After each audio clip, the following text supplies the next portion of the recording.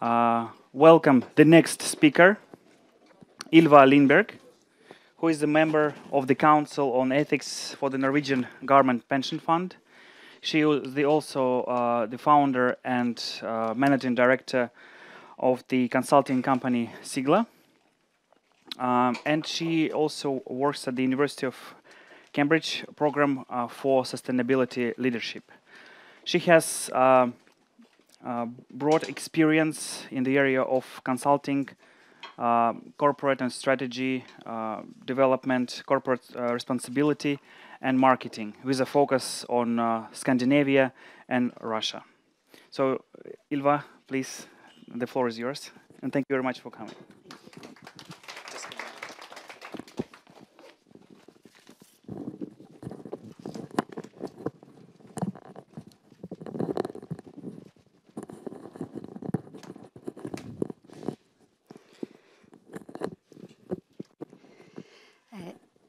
Thank you very much for the introduction.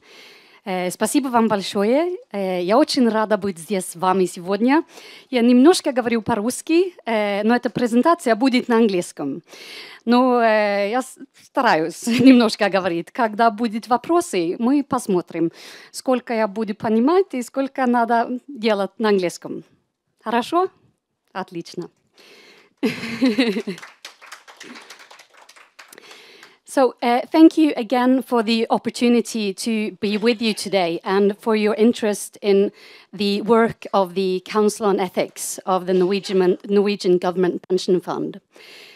What I want to try to do today is to tell you a bit about the fund in brief. I know that you have already been introduced to quite a lot of the work of the fund through your meeting in Norges Bank, so this will be a brief section. I'll then tell you in quite some detail about the ethical guidelines of the fund, how they were developed, what they are, and what they mean. And then perhaps the most interesting part will be when we look at specific examples of companies that the Council has looked at. The presentation will be quite brief, and that is on purpose because I would like to leave quite a lot of time for questions and discussion. So this you probably know already. The Norwegian Government Pension Fund Global invests in almost 9,000 companies in more than 82 countries. And it has a market value of more than $750 billion.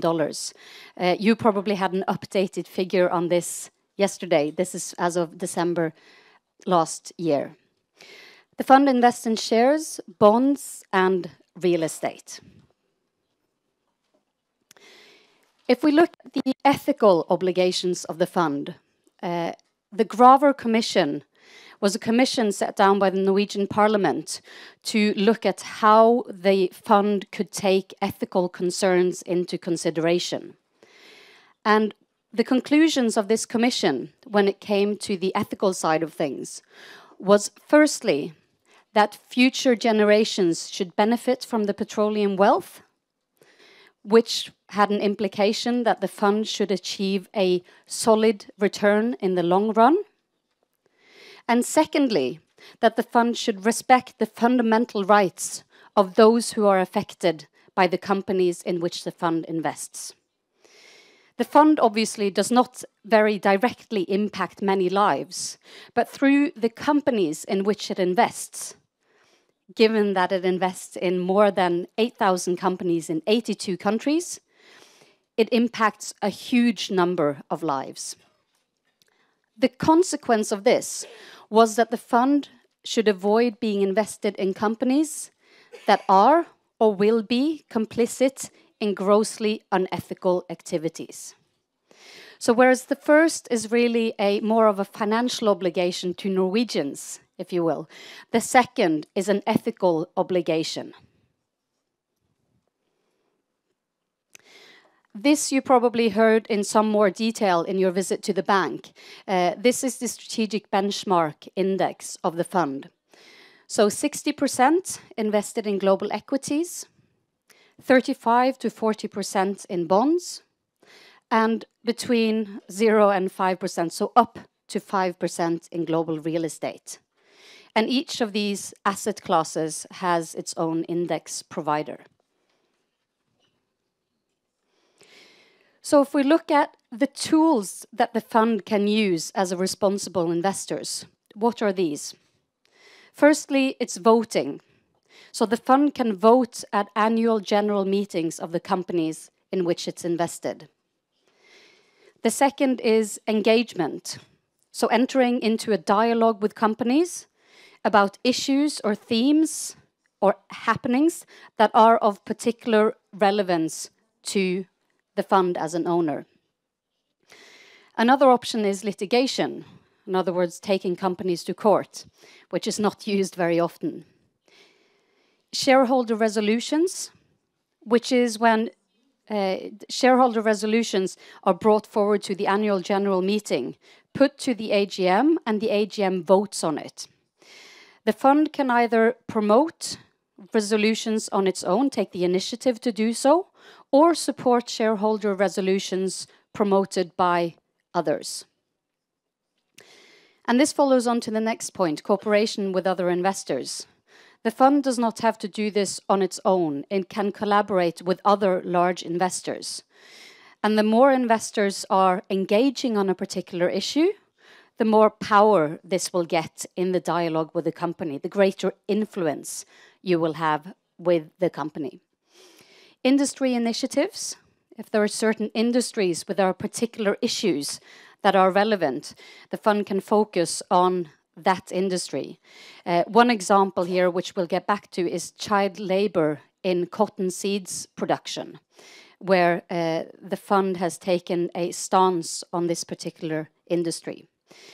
Improvement of market standards, so attempting to improve not just a case for a single company, but trying to raise the standard across the board for several companies, for example, within a given sector. Then we have communication and expectation documents, where the fund does some thorough analysis and communicates to the companies that this is what we expect from you. These are the standards that we expect you to uphold. So the companies know what the fund is thinking and expecting on a particular issue. And then what we'll talk about today, which is exclusion or observation of individual companies. So this is the governance structure. The Ministry of Finance, they're responsible for the general framework, and they make decisions on exclusion and observation.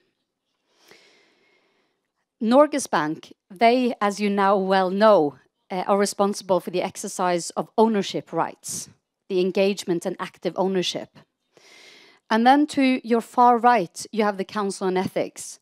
Our responsibility is to analyze and bring forward recommendations on exclusions or observations from the fund. Now, you may have been told that this governance structure is going to change in the future because we had recommendations put forward by a strategy council to the Ministry of Finance, recommending some quite fundamental changes to how this is organized and set up. This was then taken to the Parliament, and by early next year, we will know what kind of changes we get in this setup. So this is the Council on Ethics. We're an independent council. So we give recommendations, but we don't report to anyone. And we are there as members in our own right, not as representatives of any particular organization. Our leader is Professor Mestad, who's over here. He's a professor of law. And the others have competence from company boards, mainstream business, law, environmental issues, and consulting and academia. We have a secretariat that works full-time with 8 people, and we meet monthly, approximately. And we don't see one case just once. Cases are presented quite a number of times before we make a decision. And I will get into this in a bit more detail, but typically we are involved in quite a long process where we get a first idea of a company that may be a case for exclusion. And then the Secretariat works to find analysis, they have consultants, maybe they do field surveys and so on. So it's quite a lengthy process. It's not that we get a company case and they will say, yes, it's in, or no, it's out. That's not how it works.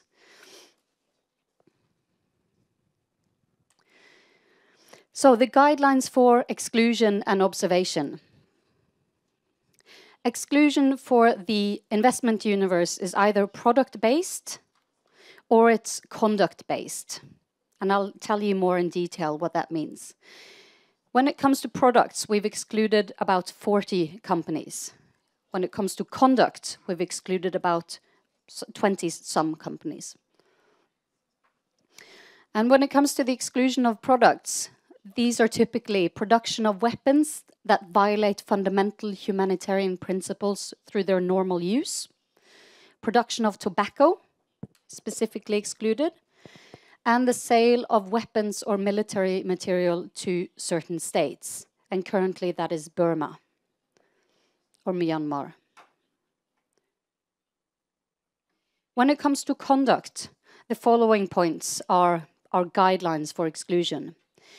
If there are serious or systematic violations of human rights, if there are serious violations of the rights of individuals in situations of war or conflict, severe environmental damage, gross corruption, or other particularly serious violations of fundamental ethical norms.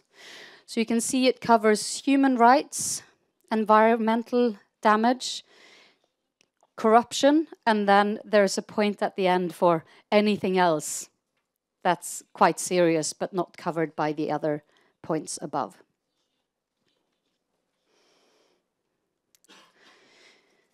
So exclusion based on products. This is just an extract from the actual guidelines of what I just said. So if you'd like to look at the guidelines and find the paragraphs, this is where you find them. And you can read in a lot more detail about this as well. So some examples of products that are excluded. Chemical weapons, biological and bacteriological weapons, certain conventional weapons like blinding lasers and non-detectable fragments, anti-personnel mines, cluster munitions, nuclear weapons, and then again tobacco. This is an overview of the number of companies that we've excluded based on these product-based criteria. And as you can see, the production of tobacco has by far the most with 21 companies, and then nuclear weapons coming in at second with 12 companies. And you can find all the details about these cases on the website for the Council on Ethics. And they're quite lengthy recommendations as well, quite thorough, quite detailed. And so you'll find all the nitty-gritty on the website for each individual exclusion, if that's interesting. So that was the product-based exclusions. If we move on to conduct, this just says in a bit more detail what the conduct-based exclusions are about. So serious or systematic human rights violations, these may be, but they're not only these. Murder, torture, deprivation of liberty, forced labor, the worst forms of child labor, and other child exploitation. So they're quite serious things. You know, the threshold for exclusion is quite high. Serious violations of individuals' rights in situations of war or conflict, we talked about, environmental damage, gross corruption, and other particularly serious violations of norms.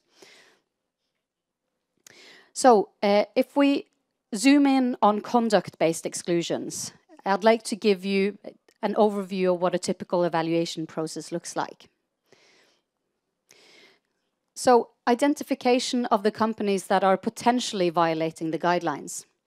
The sources of information here are news monitoring, suggestions by organizations or others. So we might get a letter from someone saying, we'd like you to look at this company because of these and these reasons. Or sector studies, where we see that there are sectors where there's a high risk of, for example, environmental violations. We can deep dive into that sector and start identifying companies via that route. Secondly, we then select companies for an initial assessment. And we look at things like, what is the company's responsibility? Are these violations severe? So are they really serious? And are these violations systematic? Or is it a one-off? Does the information seem credible? I can promise you there's a lot of information out there. And a lot of information that's not very credible. So this is not always easy. And then the council decides on whether or not to proceed with the analysis. We then do an in-depth assessment of the companies, where we are in contact with the company. So we always get the company's information, viewpoints, background on the information that we've found.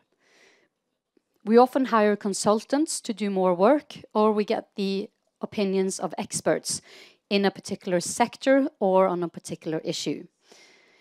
And again, going back to the credibility of information. Can we trust this information?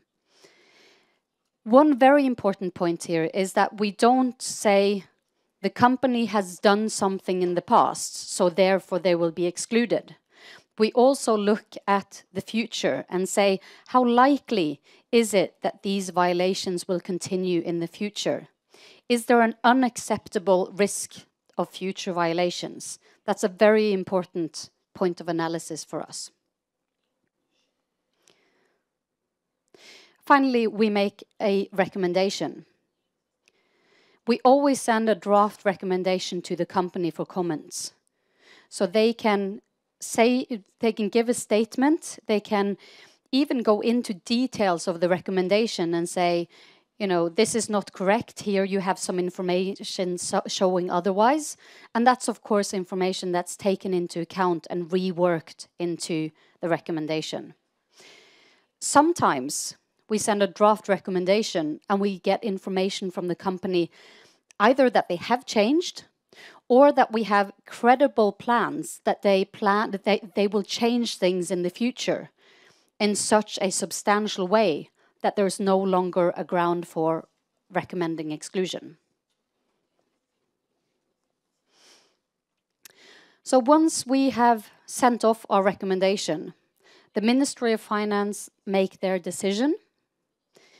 If our recommendation is followed, they give an instruction to Norges Bank to sell the shares, to sell the bonds.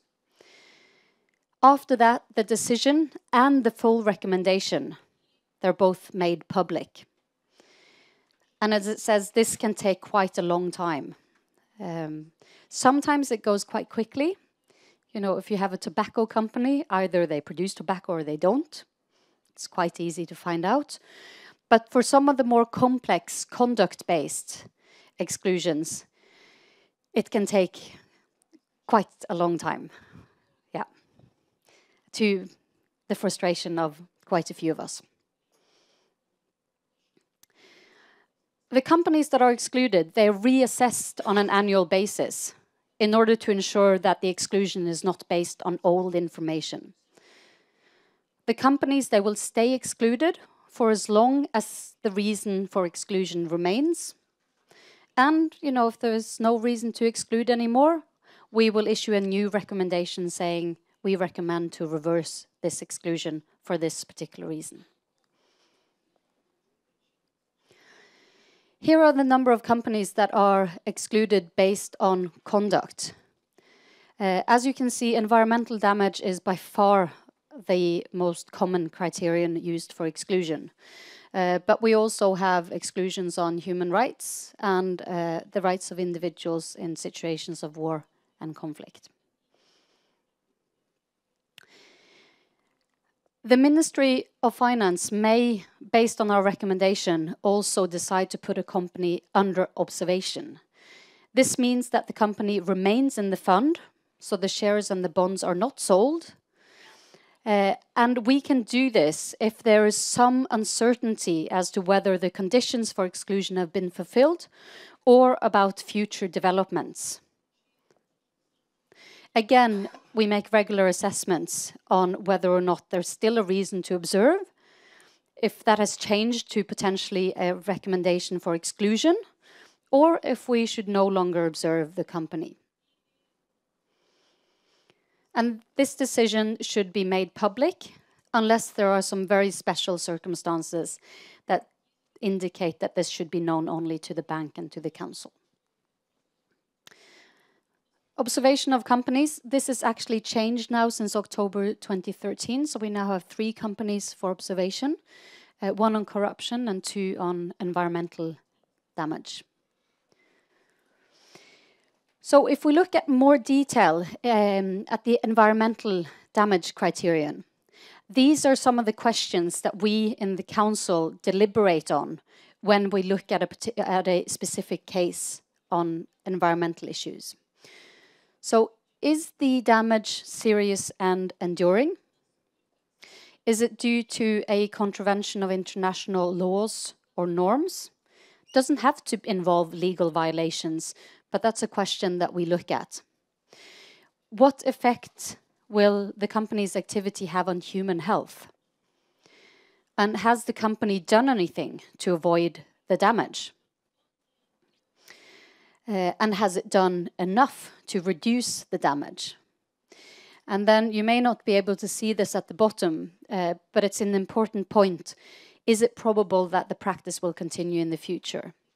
As I said, we never issue a recommendation based only on the past. We also assess the risk of this continuing into the future. So a couple of examples.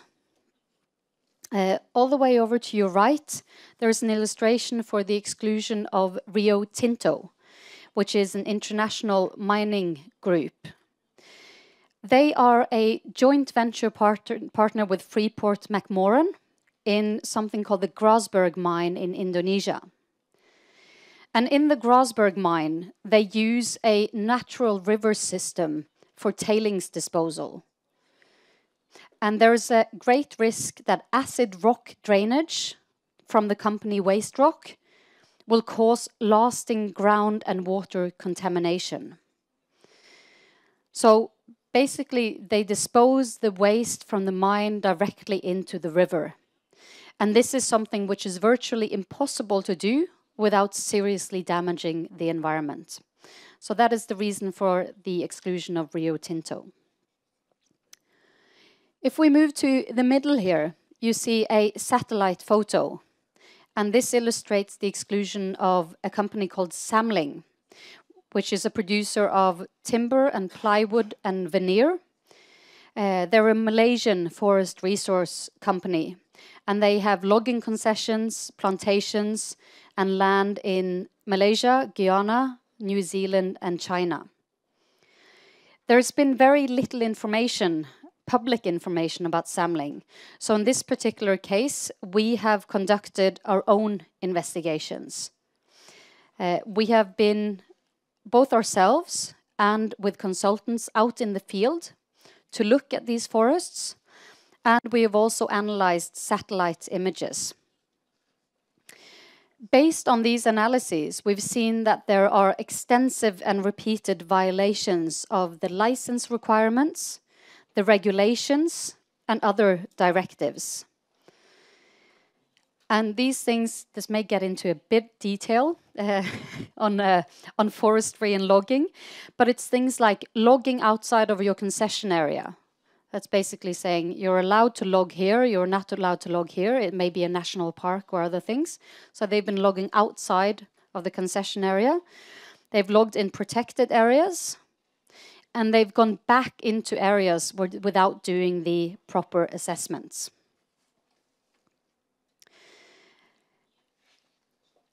We have received very little information from Samling in this case. What they've said is that they assure us that the logging operations are sustainable environmentally sound, and in line with regulations. But there's a great gap between this quite general statement from Samling and all the detailed analysis that we've done based on field research and satellite imagery.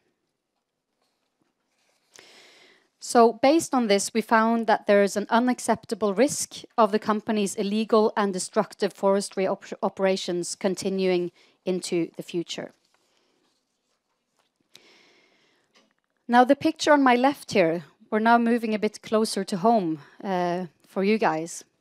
This is an illustration of the exclusion of Norilsk nickel, one of the world's largest producers of nickel and palladium.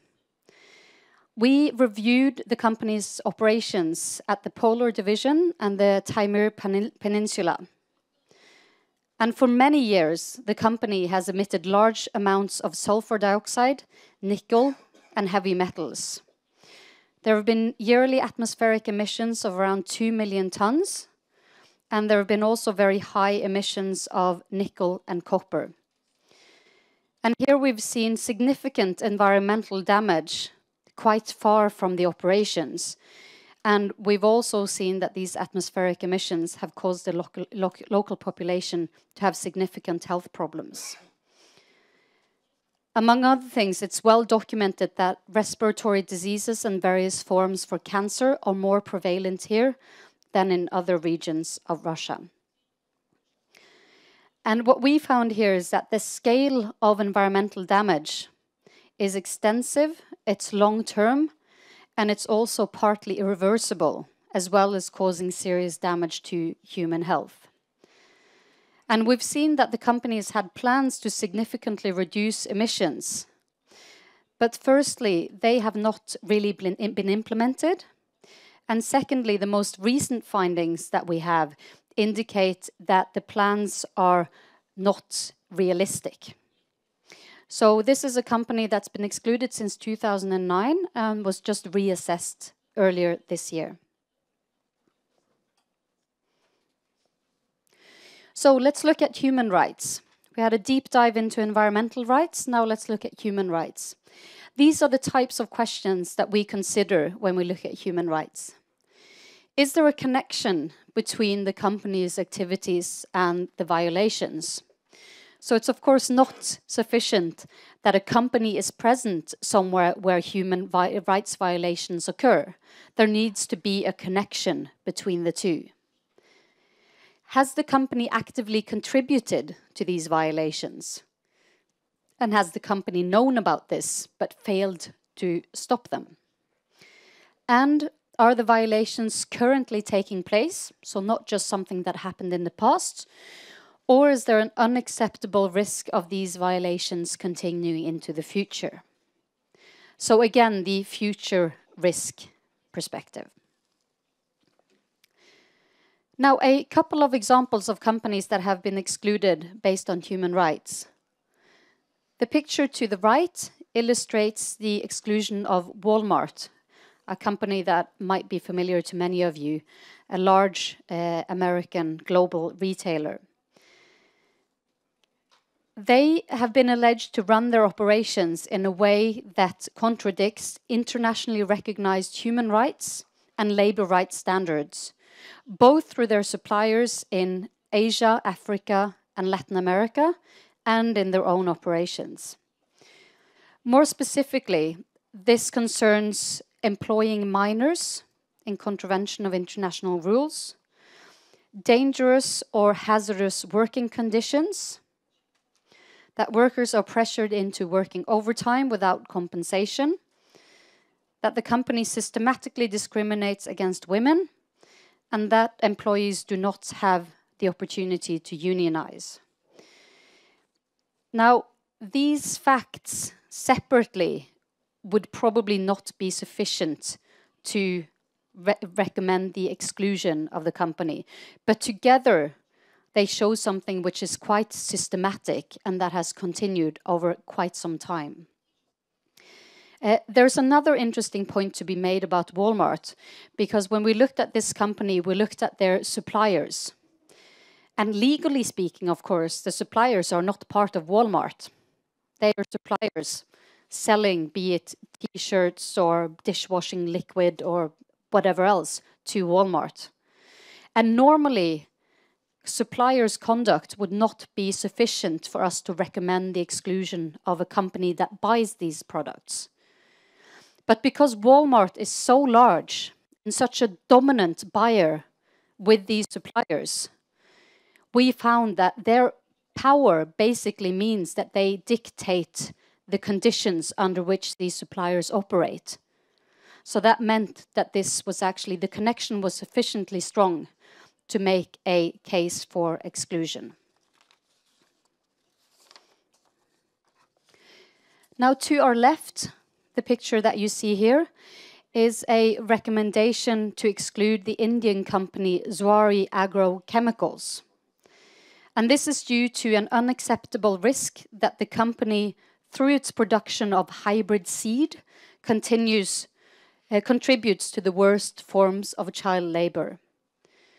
So the production of hybrid seeds, so basically production of seeds that are then used to grow cotton, for example. In 2011 and 2012, we had someone out in the fields, out in these fields, looking at the extent to which child labor was used. And on average, about 20% and as much as 30% of the workforce used in seed production was found to be children. So 20 to 30% were children working in these fields. What we found to be particularly important was the systematic use of children in the production for the company. And we regarded this to be the worst forms of child labor for two important reasons. One was the very young age of the children, and the other one was the health hazards that they were exposed to at work, for example, through the use of pesticides. We also attached importance to the fact that child labor is quite well known in this industry. It shouldn't come as a surprise to anyone that there are children working in these fields. And the company had not taken sufficiently explicit steps to do something about and to reduce the extent of child labor.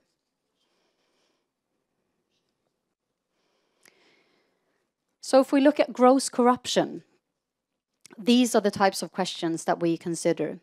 Is it probable that the company has carried out activities which may be categorized as gross corruption? Is there an unacceptable risk that the use of corruption will continue? And the company's earlier involvement, their reaction to accusations, and not least their compliance system and ongoing investigations are emphasized. Corruption is quite different from the other two. And the reason for that is the rapid development that we've seen on the legal side. And I'm not familiar with the laws in Russia, but in Norway up until 2003, some forms of corruption were actually tax deductible. And now you can get up to 10 years in prison for gross corruption.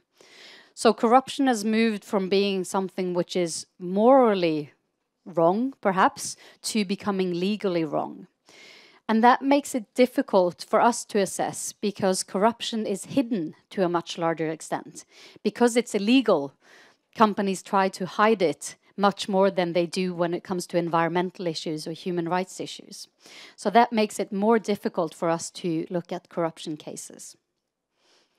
Another reason is that once you get a legal verdict on a corruption case, it may be too late, because then things have already happened. The company may have addressed these issues. So corruption is quite a tricky one for us. Not to say that we don't deal with it, because we do. And there are cases that we're currently looking at also on corruption. The rights of individuals in situations of war or conflict.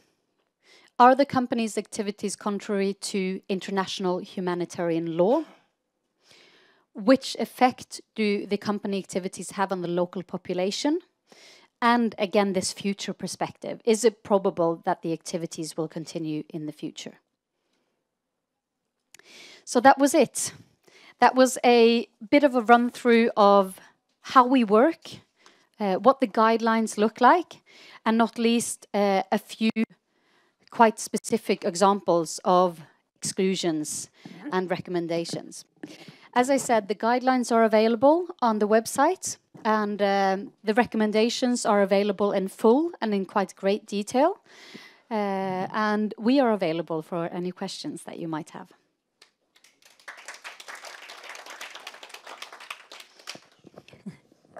Okay, this time we have managed to leave. Hi, Ylva. Hi, Ylva. We have managed to leave a little bit more time for questions. I see we have a lot of arms up. I don't know if you saw who was up first. I think it may have been the two here. Okay. The gentleman in grey and then the lady with the blonde hair. Yeah. Спасибо, Наталья Назарова, Инза. Я хотела бы задать вопрос о влиянии ваших решений на те компании, которые не исключены. То есть видели, есть ли закономерность, когда компания начинает исправляться, или же это в большей степени просто не поддерживает развитие той деятельности, которую они делают. И в связи с этим еще один вопрос. Есть ли еще такие же мировые практики, которые, получается, совместно влияют на эти компании таким же образом? Ну, то есть такие же советы, например, мировые.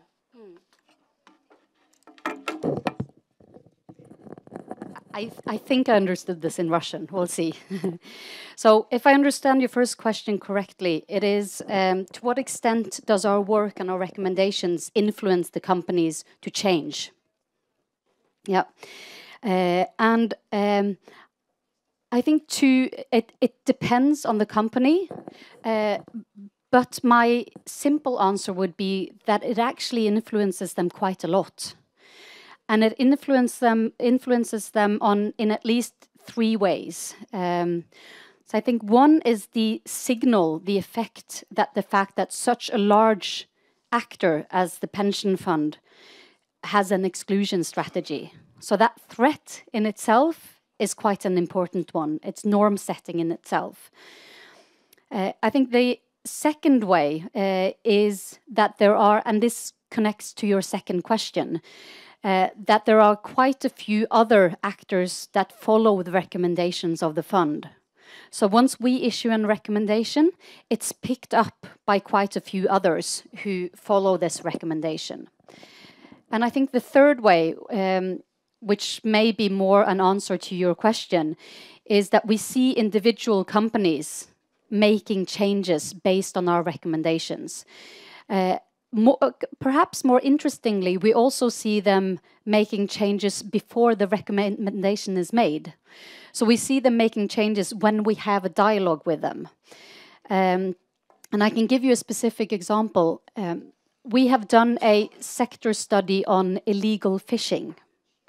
So illegal, unregulated, unreported fishing, which is a huge problem. You know, the seas are being emptied for fish, basically. I think something like 70% of global fish stocks are overexploited. So it's a big environmental problem. And we looked at this, and we found some companies that were systematically conducting illegal and unreported and undocumented fishing. And throughout that process, we have seen at least one of these companies change. And they have changed their practices, they have changed their ways of working and their guidelines. So that's quite optimistic. We have also recently, and I can't name the company, obviously, but we have also seen another company that throughout the dialogue has implemented a new set of guidelines. And we have decided not to make a recommendation to exclude yet, because we want to see if these guidelines lead to something in practice. A third example is a company that actually sold their share in a joint venture. because of our analysis. And we have quite a few companies who come to us and ask, what can we do not to be excluded? We're not consultants, so we can't tell them, but we can tell them why we might want to exclude them. But they will themselves have to figure out what to do to stay in the game, so to speak. Yeah. Okay. Yeah. I think it was your turn. И, пожалуйста, держите микрофон очень... Ваши коллеги рассказали, что фонд предоставляет кредиты для 48 тысяч компаний в 82 государствах. И у меня к вам такой вопрос. Мониторите ли вы средства массовой информации по работе этих компаний, вот, когда даете рекомендации? Это первое. И второй вопрос. Как власти различных государств реагируют вот на ваши рекомендации, которые вы выносите, когда отзываете в том числе эти кредиты? И вот как ведут себя, например, власти России, власти других государств сравнительно? So if I understand your question correctly, it's about bonds and about both corporate and sovereign bonds. The credits, when we give credits to the companies, yeah. And to your first question about mass media, yes, mass media is an important source of information for us. We use it early on, we cast the net quite broadly, and we have automated search engines that help us find relevant information. When it comes to sovereign bonds, so bonds issued by countries, we in the Council on Ethics have not made a recommendation to exclude a country. We have only looked at companies. So I don't really have the basis to answer that question because we haven't made a recommendation like that. When it comes to selecting which countries the fund invests in, that's a decision that is, if I'm not mistaken, it's the bank's decision. Partly, yeah, it's the bank's decision. So they can say that a country is too risky. We will not invest in sovereign bonds of this country because it is too risky. But we in the Council on Ethics, we haven't made that kind of analysis. No. Потом здесь. И тоже, если говорите медленно по-русски, то она может поймать напрямую по-русски. Я не совсем поняла вопрос. Не, поняла, по-моему. Ну, просто вообще. Более-менее. Ольга Фадеева, Ханты-Мансийский автономный округ. Меня интересует, кроме Норильского никеля, какие-то компании еще внесены в этот список, вот в исключение.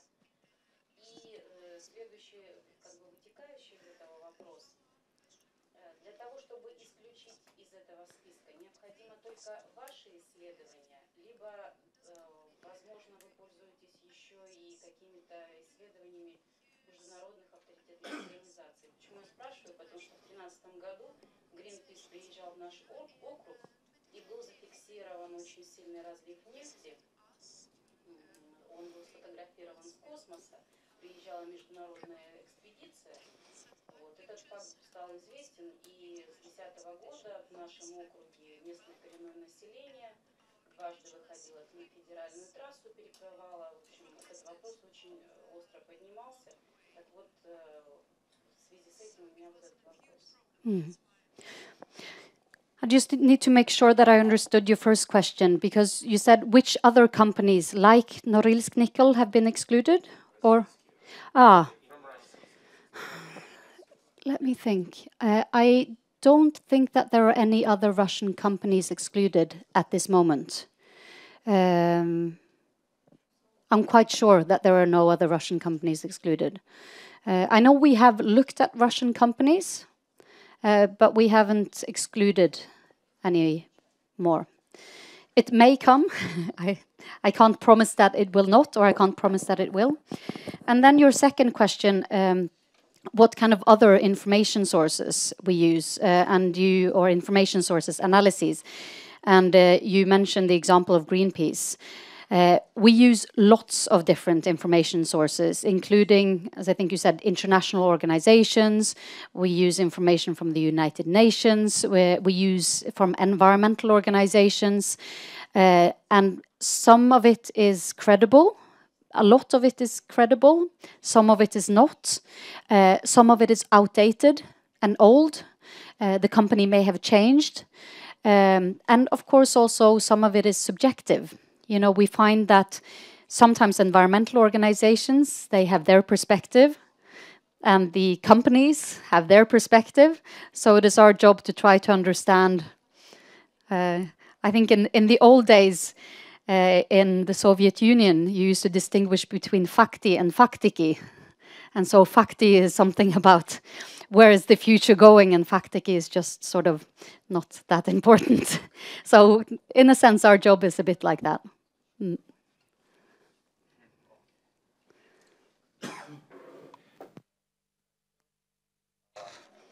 Нам вчера представитель Центробанка не ответил на вопрос, будет ли использована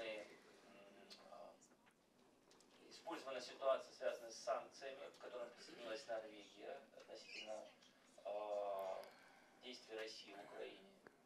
В связи с выводом инвестиций, если я не ошибаюсь, вчера была приведена цифра 50 миллиардов долларов вложено в акции российских компаний.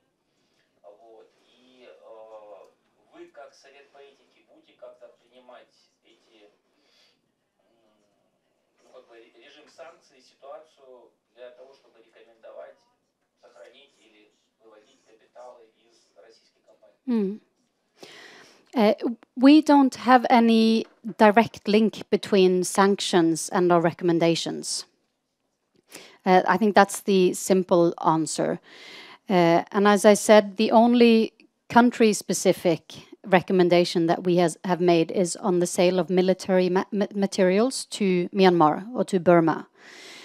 So there's nothing that we have said or done on this particular question of sanctions or anything else. It may be in some cases that sanctions are part of what we look at, but this is not something that we've looked at, no.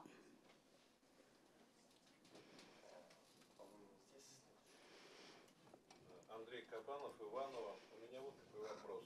А можно ли как-то подать апелляцию на ваши рекомендации и где-то их оспорить, ну, например, в суде?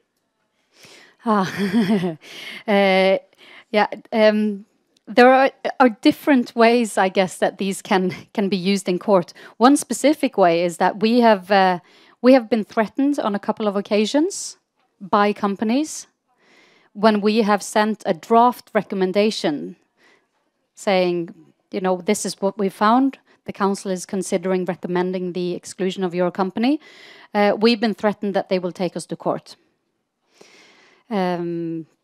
You know, sometimes they're quite big companies with a lot of money, quite powerful companies.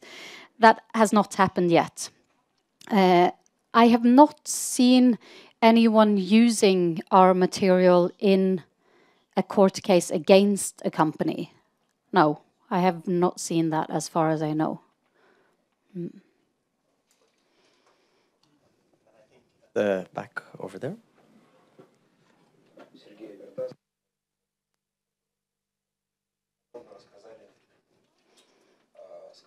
Основы, которые поднимаются, являются таким проблемным полем. По какой причине, например, организация не может попасть в сферу интересов.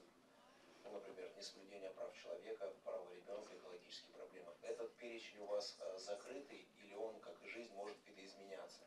Может какие-то новые формы, новые виды, скажем так, нечеловеческой, антидемократической деятельности поднимать? И в связи с этим у меня вопрос маленький второй. Если тоже не сложно, скажите, пожалуйста, была такая ситуация, когда к вашим рекомендациям не прислушались представители фонда и сказали, нет, вот мы не согласны, мы не верим, эта организация достойная, она перспективная, она, наоборот, нам с точки зрения экономики важна. So I just need to confirm that I understood your first question, and I think it was if the criteria can change. So we have human rights, etc., and if they can change. Yes, Tobacco is an example of something that has changed, that came in after the guidelines. So that was a new addition. We haven't seen any other big changes, but I can say the way that we apply the criteria have changed. And they changed, for example, when John Ruggie, the special representative for the United Nations Business and Human Rights, he came with a set of recommendations in 2011 on business and human rights. And that has shaped how we work on the human rights criteria. But it hasn't changed the regulations formally, or the guidelines formally. That may happen in the future. Our view in the Council is that we probably need to modernize the human rights criterion somewhat. So I think we might see that in the future. Then your second question, if the Ministry of Finance, if they have not followed our recommendations, is that right? That has happened. It happened in the case of PetroChina, which you may know, a large Chinese company owned by CNPC, which is a state-owned company. Our recommendation there was actually regarding Burma, not corruption. There's a lot of information on corruption about CNPC and China these days. And what we found was that, and this is a bit complicated, but we found that there was basically an overlap between PetroChina, the company in which the fund was invested, and CNPC, the mother company. Enough of an overlap that in practice these two are the same company. Formally, there were two different companies, but for example, they had the same finance director. You know, and in our mind, if you have one person who's finance director in two companies and a lot of other overlap, it is basically the same entity. The ministry disagreed, and they said that you know, you can't make that kind of conclusion based on this, so they decided not to follow the recommendation. And then I can't say this is my perspective, but this came quite soon after the Nobel Peace Prize was awarded to Liu Xiaobo. So some people are saying that there may have been a connection. I won't have an opinion on that. And then I'll say I've been to Chelyabinsk many times. I used to work for Chelyabinsk Piva, so so it's a great place to be. Your turn. In English, if you want, yeah. First question, how soon should shares be sold if you decide to exclude them from the portfolio? Are there any terms, specific terms, or if it harms portfolio, for example, if the moment is not appropriate, so could it be extended or something like that? And another question is, how much you spend for all this research? Isn't it very much comparing to the managing fee at all overall? Thank you. Good. So, how soon are the shares sold? If we start with the overall process, from when we make a recommendation to the recommendation is public, first it goes to the ministry and the ministry makes a decision.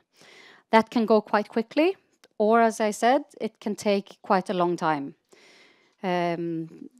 We've had one that's been with the ministry for 2 years. That's extreme, but it's happened. Once the ministry has made a decision, they tell the bank to sell the shares. The bank normally has about 3 months to sell the shares, so quite a long time, in order to allow for exactly what you're saying, that they're not forced to sell a lot of shares in a short period of time. So that has, to my knowledge, that has not been a problem, because we have quite some time to sell the shares. And then how much is spent on research? I don't have the exact figures in my head, but I think they will be available. I should have brought the annual report for the council with me, but it's on the website, so you can find it. But I can say it's very, very little compared to the cost of managing the fund. It's actually very cheap. Yeah. Down in the corner there. I'm sorry I'm being a bit random, but you will.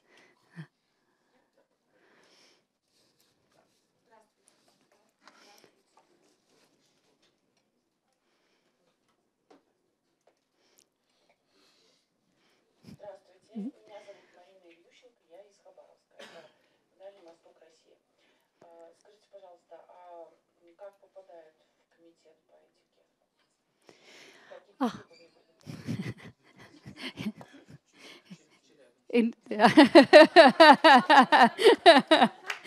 Yeah, that's a good question. It's probably a better question for the Ministry of Finance, because they're the ones who select the people for the council. So I don't know very much, but what I do know is that they need the members to be independent. And they need for there to be quite a diversity in experience. So someone who understands the legal perspective, someone who understands the environmental perspective, someone who understands human rights, and also a solid understanding for how companies think and work with these issues. But apart from that, there is no sort of, I don't think diversity in particular or anything. Actually, there's one thing. They strive to have regional representation. This is a very Norwegian thing. So they don't want only people from Oslo, but they want someone from the regions. But as far as I know, that's the only formal criteria. It would also be difficult only to have men or only women. Yeah. Сейчас у нас хватит времени на еще один вопрос. У кого вопрос? Кто очень хочет задавать вопрос? Thank you very much. When we talk about the ethics, why we should talk about only human rights or environmental? What about the conduct of code of conduct for the about management of funds, like CFA code of ethics or CFA code of conduct? Is it your competence or not? I think you're right in that it would be limiting only to talk about human rights and environmental rights. So your question, I think, is addressed at 2 points maybe in the guidelines. One is the corruption side, which is linked to that in at least some respects. And then we have the other category, which is other particularly serious violations of ethical norms. And there we are really at liberty to take up anything which may be a serious violation of an ethical norm. And I can say, if the council doesn't, the council is not supposed to have very specific expertise on all the issues that we look at, but we can bring in experts. So, say on illegal fishing, for example, we've been working with one of the world's best experts, and we do similar things in other areas. The question was about the code of conduct of management of the fund. Management of the fund. Yeah, no, we only look at the companies that we're invested in. Yeah, not at the management of the fund. So, but again, that probably would be a question for the Minister of Finance and the Parliament. Yeah.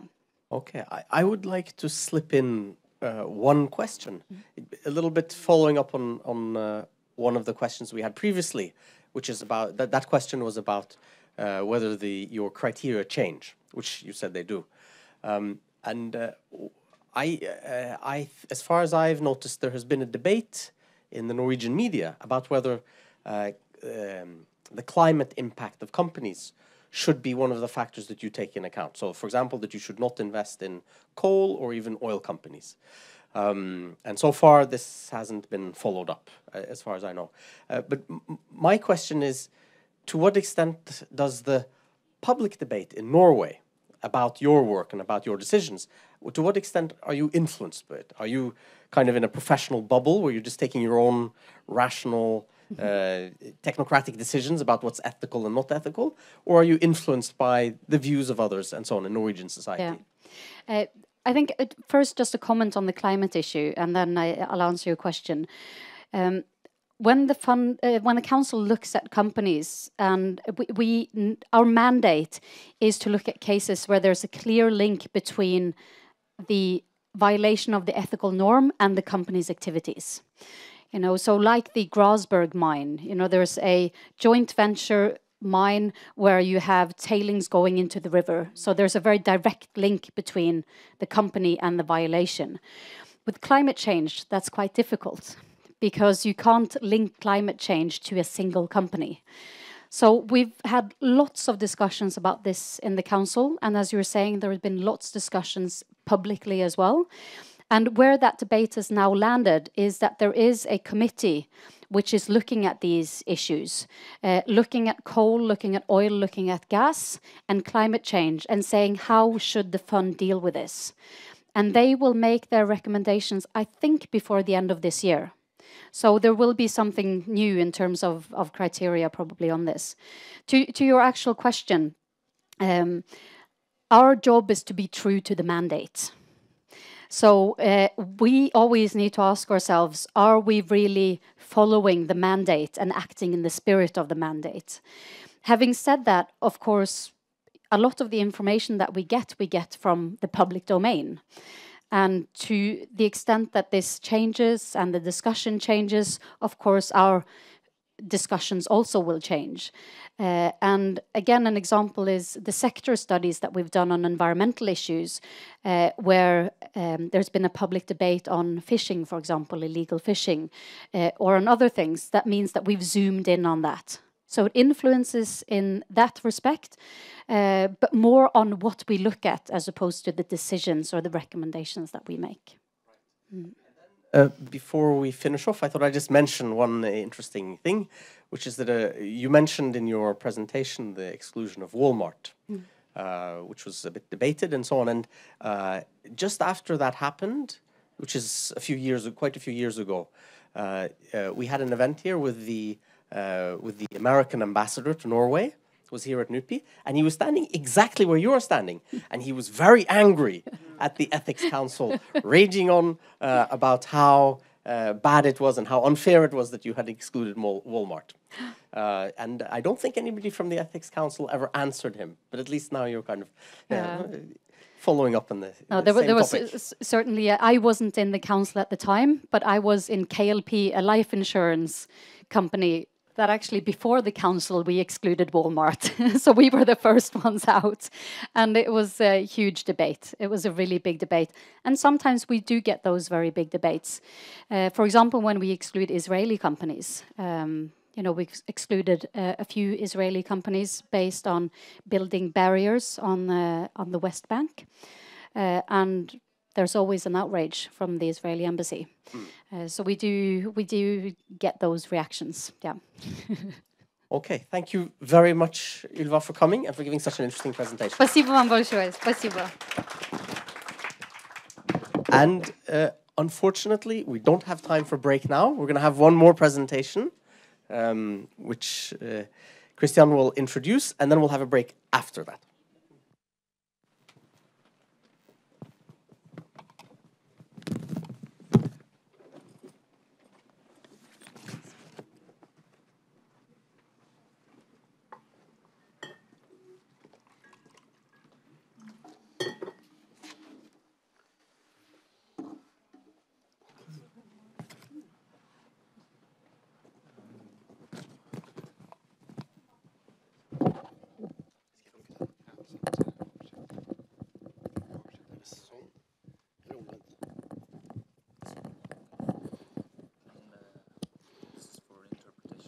Afterwards, yeah?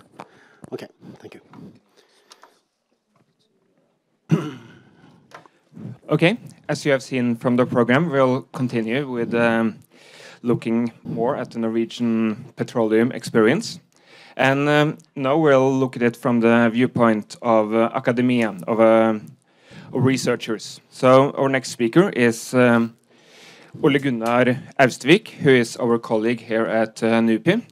He is also professor of petroleum economics at BI, Norwegian Business School. He's educated in political science and economics, as well as having a degree in political economy from Harvard. So I think I'll just leave the floor to Ole Gunnar. Thank you very much for the introduction. It's a broad issue, and you heard a lot about the fund. I will touch upon the fund as a part of a bigger story, but my colleague from the business school will take more details about how to handle the fund, I understand. And the Norwegian petroleum experience is like a 40, 50 years old story. And I think I should just briefly touch upon the history in order to understand why we are doing it in the way we do in Norway. And then I try to be brief because I understand you're very clever in commenting and asking questions, and that will be hopefully more than half of the session. And then I do not go into details about everything because we'd rather touch upon what you want to dive deeper into in the discussion.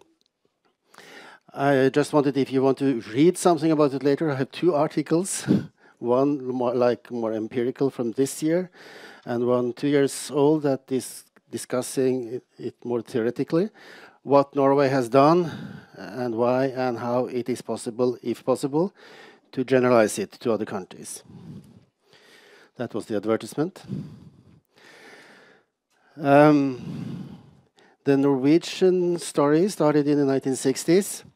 Actually, it was an unstart because in 1958, the Norwegian Geological Survey said it is not possible to find any oil and gas at the Norwegian shelf at all, in a letter to the Foreign Ministry. So it was actually excluded. Some companies nevertheless believed that some oil and gas were actually there, and they continued to search for it and eventually found it in '69. At the time, the regime in Norway is quite liberal, so the companies had not much restrictions and obligations in terms of government intervention. When eventually the oil was found, the government and parliament quite fast went into a much more active role and declared some principles in 1971 that has been called the 10 Oil Commandments, to make a vision from the Bible that how this shall be treated and how this shall benefit the entire nation. So that was the outset when we had no competence at all about oil and gas. We just knew there actually were a lot of it under the sea bottom. So these 10 commandments, it's a translation from the Petroleum Directorate, was actually describing how this government-business relationship should be done in quite a concrete manner. First of all, it should be a national management and control of the whole system, and that you should develop new industrial activities. The Norwegian supply industry, which is now at least offshore, is a world competitive industry. It's non-existing. But it should be developed, and the resources should be used to develop this new industry. The state at number 7 should become involved at all appropriate levels. And you should create a Norwegian petroleum community. That's quite visionary at a time where you had no competence. A state oil company should be established. And all these visions were implemented the year after, when Statoil was created and the Petroleum Directorate at the same time. And the director for the Statoil, he was alone, taking the flight to Stavanger with a cigar box to sit on, and he should create a new company. And at the same time, he also got about 70% of the Statfjord field, which is a huge oil field in the North Sea. So what should he do in order to create all this? The background for these 10 commandments is partly a story from the hydropower history. 100 years ago, we also created a very state interventionary system for hydropower production and ownership, where the government, in the end, eventually, should own the big hydropower plants. You also had a social democratic system, especially after the Second World War, when you have a special role and strong role of the state in important activities in the Norwegian economy. And many say that all Norwegians are social democrats across all parties. And even we have a progress party to the right now, they're very much into this still. And the disagreement about oil policy has not been whether or not the state should be involved, but rather how. So we have a consensus-oriented decision-making, almost as strong as in defense policy. The oil policy is consensus-driven, mostly. So we created this system. Statoil got all the preferences. They should use the opportunities when fields are developed to buy equipment and services from Norwegian industry. I think it's like 40% of it should be Norwegian, even if the Norwegian supply industry was more costly and inferior compared to foreign competitors. They got the best licenses. And because they didn't know how to do it, they needed the international companies to do the job. And for example, with the Statfjord field, the American company got like 80% of the field, Statoil like 70%. Mobil became operator, and with small letters, it was written in the contract that when Statoil eventually become competent to become operator, they should take over the operatorship. And Statoil had the right to sit on Mobil's shoulders and look at what they're doing to learn. And actually, in the 1980s, Statoil claimed that they were competent. They wanted to take over the operatorship. And in 1986, they did. Unbelievable from the American company's point of view, but actually it happened. So in quite a short time, we created a Norwegian supply industry and a Norwegian professional oil company. And gradually, also an international oil industry. Statoil in 1989, they wanted to go abroad internationally and signed the first contract, I think it was in Azerbaijan, together with BP, to be involved with activities outside Norway. So that is the infant industry support and the startup, and after 15 years approximately, they were able to become industry on its own. Over time, when the industry became more mature, they also started to change in terms of that also was mentioned earlier today.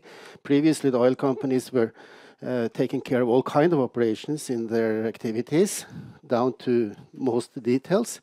Subcontractors became more and more important, and the supply industry was taking over much of the work, while the oil company had to contract them and put them together in a sensible way. So it became different, and as Statoil went abroad, also the supply industry went abroad, and we got a totally different industry like in the 1970s. Statoil wanted to be privatized. EU regulations attacked our way of selling gas. I mean, Gazprom is selling all the gas from Russia now abroad. We had also such a system until about the year 2000, with a monopoly sales organization regulated by the ministry and Statoil. This was not good in EU terms. They want liberal market. We had to split it up. And we got new systems to deal with the national interest, to have national control and get most of the money. So in this process, 2 new state-owned companies were created. That is in 2001. Petoro should take care of the state direct financial interest that you probably heard about. And Gasco should take care of the transportation of gas on the Norwegian shelf. So still monopolies, but many more companies participated, and you got what you called third-party access to the system that we didn't have before. So over time, the system changed. It was done in new ways, and today we have a state-owned company owned like 70% of the government, many state companies to deal with the issues that are important, and international competitive industry, and still Statoil, together with Petoro that owns the SDFI, sell about 70% of Norwegian gas, which is quite close to a monopoly position on the Norwegian shelf as well. So in this sense, probably Russia and Norway share some interest in not making the supply side too competitive. In terms of internal affairs, this industry is very much organized from the state level.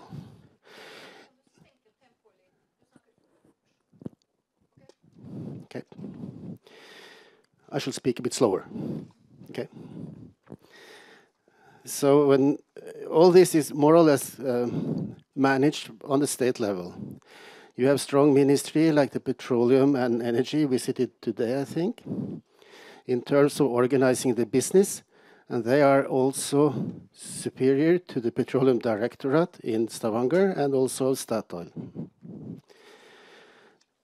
The taxes that are put on the companies are all going to the state and not to the local governments.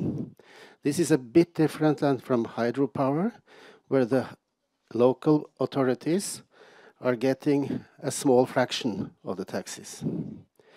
The local authorities in Norway gets the benefit of property taxes and the activity of business in the area, but the tax of what we call the economic rent is all going to the state. And in this map, you see the distribution of activities in terms of employment in the petroleum sector. And the biggest circle you find in Stavanger, which we call the oil capital. There is about 50% of companies and employment is located in this area. And you can find in general like 20% in Oslo and Bergen each. And then you have the rest around the country. But still, it is, even the activities in northern Norway are also to a large extent, although not entirely, managed from the company's headquarters in Stavanger and or Oslo. Parts of the country has not much links to these activities, and in some way we say often that we have a split economy, that the one that is benefiting from the oil activities and the high wages, high profitability in this sector compared to the rest of the economy, which is not linked to that. So you have a pressure from this sector in terms of prices and wages, making the rest of the economy less competitive. In terms of external affairs, the Norwegian history also is followed by a lot of legal issues in terms of law of the sea. And this law of the sea has been developed since the 1950s and then 70s, and later on with bilateral agreements. Last time with Russia in the borderline in the Barents Sea. Some of this law is quite clear in terms of the Norwegian economic zone. All countries have a 200 miles economic zone outside their continental shelves. But actually, when you count all this sea area, you find that Norway is a very big country. It's about 7 times bigger than the mainland. And most of the economic activity in Norway is actually going on offshore in terms of oil and gas, fish farms, shipping. Like 60% of exports taking place there, which is the growing and the high profit, the activities with a high profit.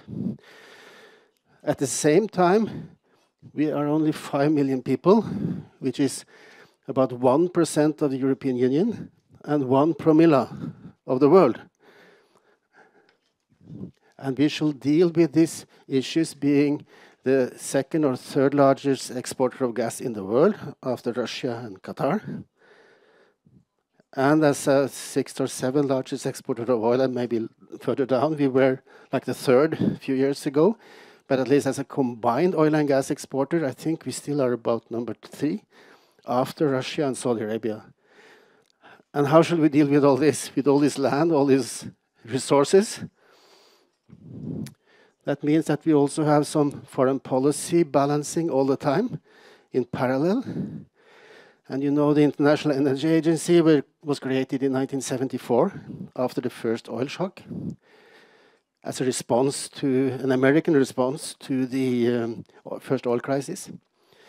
And Norway, as a young oil and gas producer, we did not join this organization fully, but we have an associated membership agreement. We are treated as a member, but we're not part of all the crisis management instruments in the organizations. Actually, Norway tend always to be 1 foot in and 1 foot out with most things, like the European Union too. The only international organization we actually joined fully is NATO. The reaction, the other side in the market part of it is OPEC. And you see it's a different part of the world. And we are not member of OPEC. Like Russia is not member of OPEC either. But we meet them. We are meeting in the gatherings in Vienna. And I think Russia is doing that too.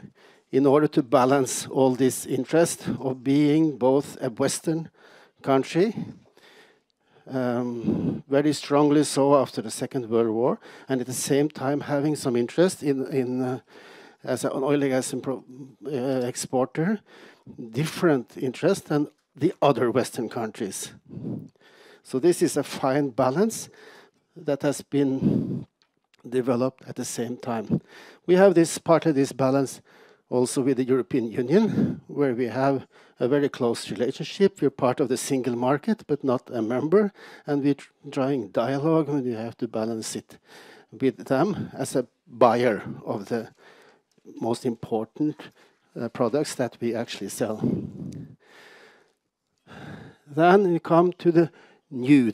The result of all this is that you have an industry which makes much more money than any other industry. The reason for this is a lot caused by economic rent or the extra profit, the super profit from the activities. You have high prices, higher prices for oil and gas than the extraction costs and a normal profit, so you make a super profit.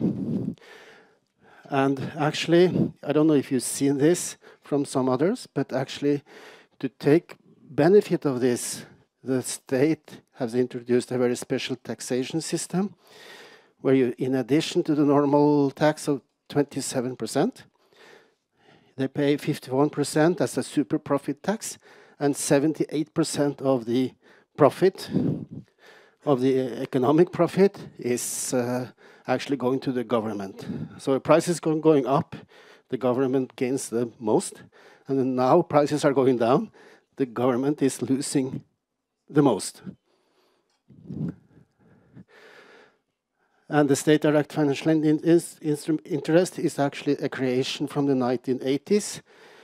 And when they wanted to change, the conservative government at the time wanted to change the role of Statoil, not become too powerful, they didn't propose to privatize it. They proposed to give the state a direct ownership rather than that Statoil should have it. And this direct ownership means that the government invests in the field directly and take also all the profit of the share. And this is about 40% of all the activities on the North Sea. So Petoro, that is governing this now, is bigger in terms of production on oil and gas on Norwegian shelf than Statoil.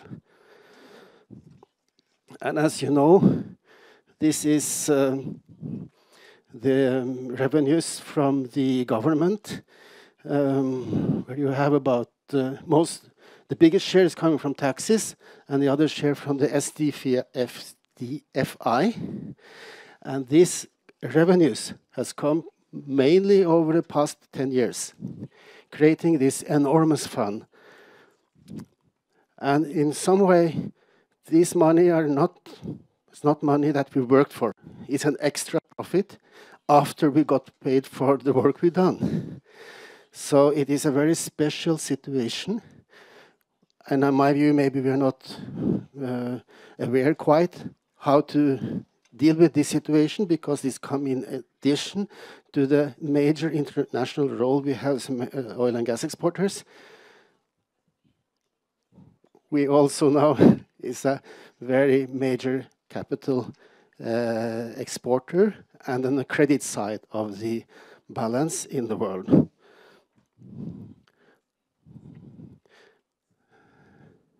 So that means that this fund is now the biggest in the world as a sovereign wealth fund, a fund owned by a government. And that's a new role of new type of players in the international financial sphere. And you heard a lot, you will hear more about how they do it. But obviously this is a foreign policy element too, when you actually, countries around the world has for a time considered Norway as a big energy exporter. Now we're also concerned with the capital. And I understand embassies in Norway, Norwegian embassies around the world, are getting more people coming to ask for this money and how to use them. And it is putting Norway in a different role, where we actually, this is a map where these sovereign wealth funds are located. And the red ones are sovereign wealth funds created by natural resource profits. The other one are created by surpluses on trade of other commodities, like the blue one, like China. But you see that the surplus countries now are here, and only Norway is up here, mostly, which is also making us a bit different than our Western partners. They are mostly the debtors. So we have some questions then how to deal with it. I think most people would say in Norway and abroad that this model is a success. We managed to maintain political control. The state got most of the money. And in Norway, we trust the state much more than other countries. Will it remain like this? Can we, over long term, on a generational perspective, trust the state? What would you say in Russia? Maybe yes, maybe no. Easy come, easy go. We made this money in 10 years plus as an extra profit because of tight oil markets and wars and so on to keep the oil price high. And how will our identity be colored by all this money? It's outside the perspective of how to manage the money. In my view, as I understand it, the fund is managed quite well. The professional people doing it quite well. But this is something going behind those concerns. And of course, there are risks with this situation of financial or economic change. Even though we are quite happy, I think, mostly in Norway with what has been done and how the situation is, it is not obvious that it will last forever unless we are as clever as the people building the industry with all the concerns of the real policy situations. and industrial development with the government control. So I say thank you now, and you have surely some questions, remarks, and maybe protests. Okay, thank you.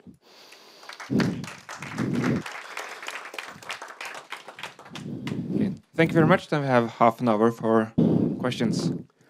Yeah. Подождите пока.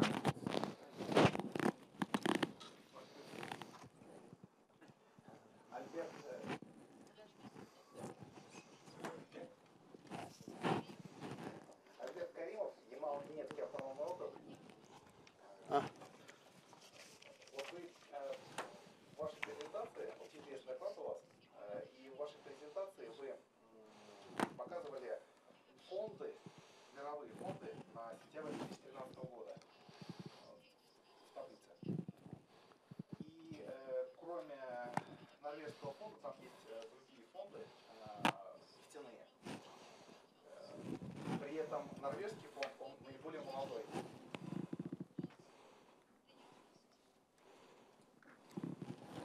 А как, за счет чего вы достигли наилучших результатов в сравнении с другими фондами? За счет более эффективной политики, за счет того, что у вас процент людей меньше к получаемой прибыли? Вот, прокомментируйте это.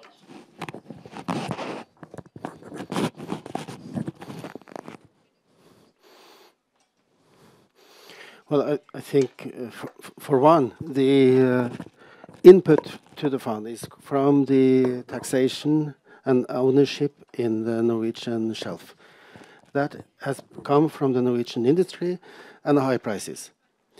But your question is maybe how do we manage to invest it and not use it? Perhaps, if that is your question. And I think, again, we are still a consensus-oriented political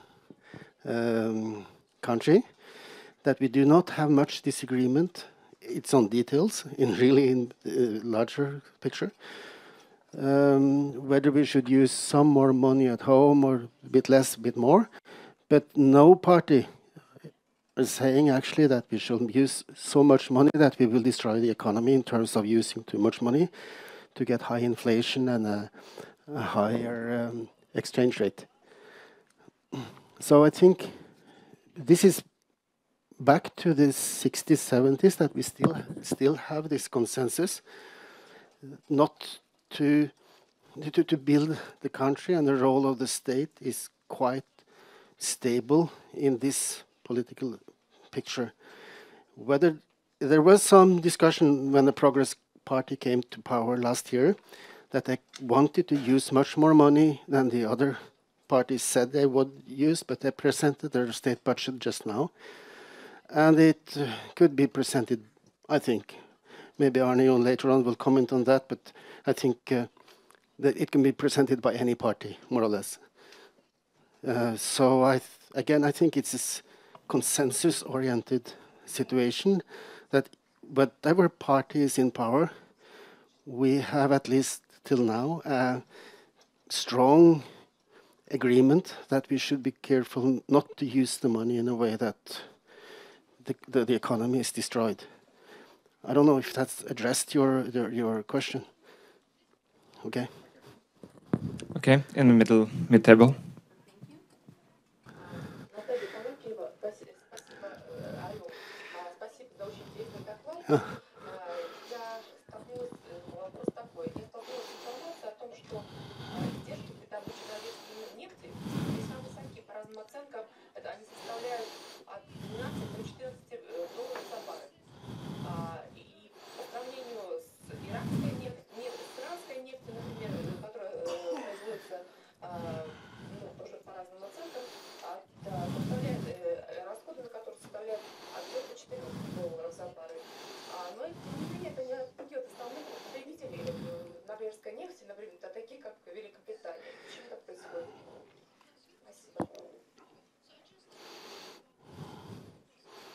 You mean cost of oil in oil production? Cost in oil production. Cost in oil production. Yes, okay. Yeah. Well, yeah, the cost. Well, the Norwegian oil, as is the British oil, more costly than the Middle East oil. You can actually pump a barrel of oil in Saudi Arabia for $1 or $2, I think. But the cost in Norway differs a lot across the fields.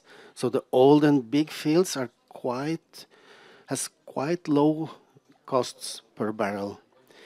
When you have smaller fields, the cost runs up because you have economies of scale. That means that smaller fields always have a unit cost higher than the bigger fields. So you can't say that the cost in North Sea is like this or that. It depends on the field and the size of these fields very often. But you have marginal fields, which is much higher than $14, $15. In North Sea, I don't know exactly, but I would say that it can be $60, $70, $80 too. But it differs a lot. Mm. Почему основные потребители предпочитают норвежскую по сравнению с иранской? Because the price of oil is the same wherever it comes from.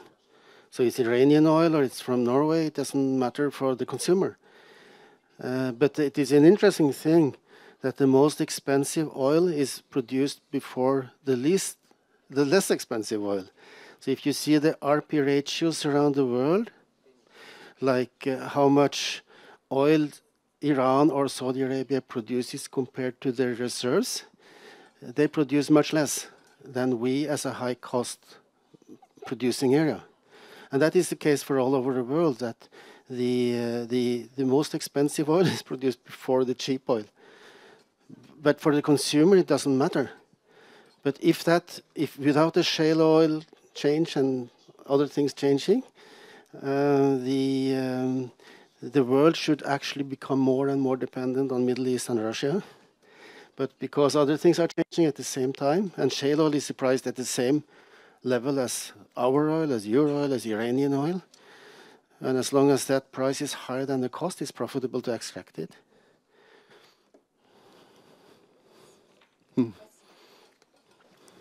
Okay. Any more questions? Yeah. Go ahead. Калинина Светлана Ярославовна. Сейчас существует большое количество прогнозов по стоимости нефти на ближайшее будущее. Хотелось бы услышать ваши оценки, исходя из, так скажем, Соединенных Штатов Америки, появления новых видов биологических биотоплива. И второй вопрос касается того, что есть ли план в Норвегии, если стоимость нефти будет ниже затрат на добычу нефти? Well, forecasting the oil price is a big business, and everyone is doing that. They're wrong. But I think forces in the market tells us that the pressure for lower prices are stronger than the pressure for higher prices because of the shale oil production in the US, because of economic downturn in the economy. You have renewables in the European Union. You also have a Chinese slower growth. So altogether, you have actually a surplus of oil growing. And according to that, prices should actually become lower without guessing the exact price. And that will affect Norwegian industry as well. You already see that companies are laying off. But again, the most expensive fields are the smaller ones. Those already developed will produce, because then you have only operational costs. It affects investments. No? And strangely, companies react not to the expected future price, but to the price of today for investments, which is actually wrong. It should be for the future price they invest. But then psychology is such that they react to the present price when they do their investments. And what we see in Norway and also other places, that the marginal field developments are delayed or at least not the laying off people and wait for what happens. So the activity in terms of investments in the North Sea most likely will go down because of the price, if the price continues to go down or stay at low level. It is especially a challenge, I think, in the north, where you have definitely, even if the prices, the fields can be large, you have higher costs, like in the Barents Sea, for instance, and more difficult situation. So in altogether, it's more vulnerable compared to the business economics of the development. And I would guess this is one of the areas which will be most affected by a price drop in the short and medium term.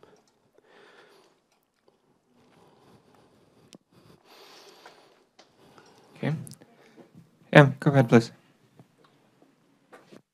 А вот я не видел таблицу у вас по пику долгочасницы. То есть у нас в России большинство месторождений, подавляющее большинство, уже прошли свой пик и сейчас находятся в стадии падающей добычи.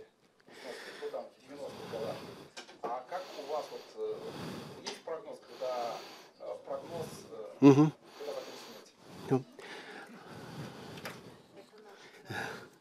Well, I don't have this graph here, but our peak oil was in 2003, when we produced some 3.3 million barrels a day. Production today is less than 2, but it's stabilized because of new field developments. And the expectation just now is that it will remain on this level, but gas production will increase a bit more and then stabilize.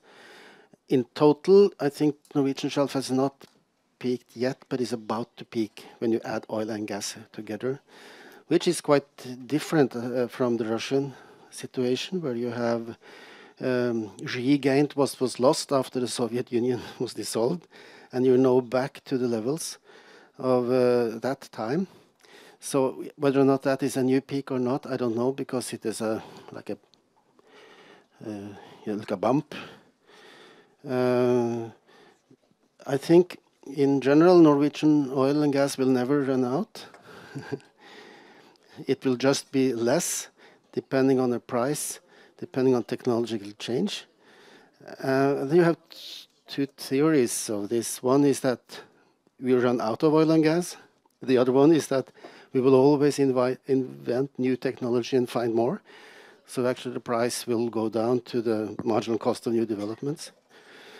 But I think either theory indicates that you will actually produce oil and gas as long as you can use it, but in a different mixture with other energy sources than today.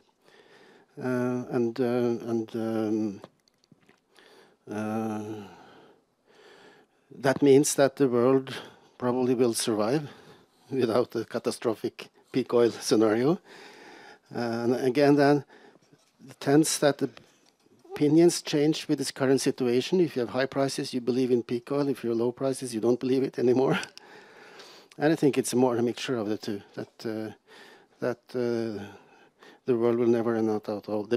The shale oil and gas discoveries and technological change in the United States is actually a sign, is at least one possible explanation for this scenario, that we will be a fossil society for a long time.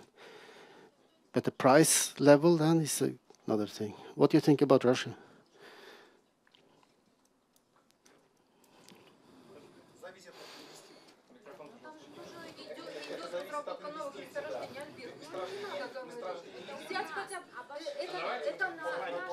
Please, one person at a time, пожалуйста. My fault. Микрофон. Я имел в виду по подавляющему большинству месторождений, которые есть в России. У нас в России же и Кубань разрабатывался, то есть как все эти месторождения, в том числе, что у нас история очень дальняя. А во-вторых, основные газовые месторождения,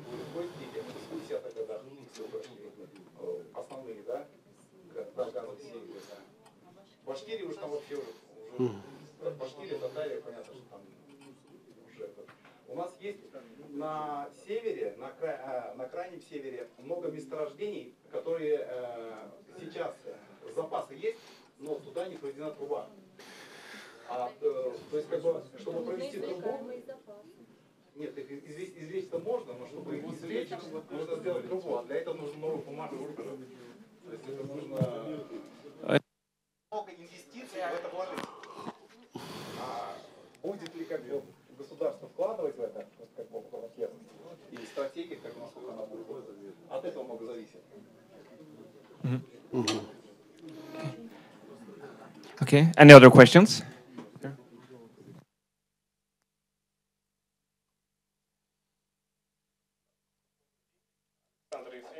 Москва. У меня вопрос по возможным проектам. Сейчас у нас ухудшились отношения между ЕС и Россией в связи с санкциями. Соответственно, в Будапеште на прошлой неделе была конференция, посвященная конфликту Украины.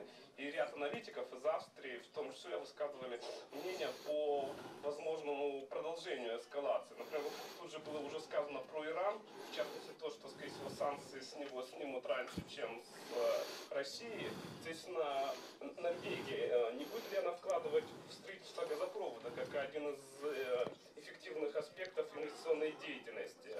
И, соответственно, включаться в более широком смысле в проекты Европейского Союза и как бы стать уже монополистом не только, в принципе, в нефтяной сфере, но и в газовой. Потому что, например, Австрия и ряд других европейских стран, они заинтересованы в таком развитии.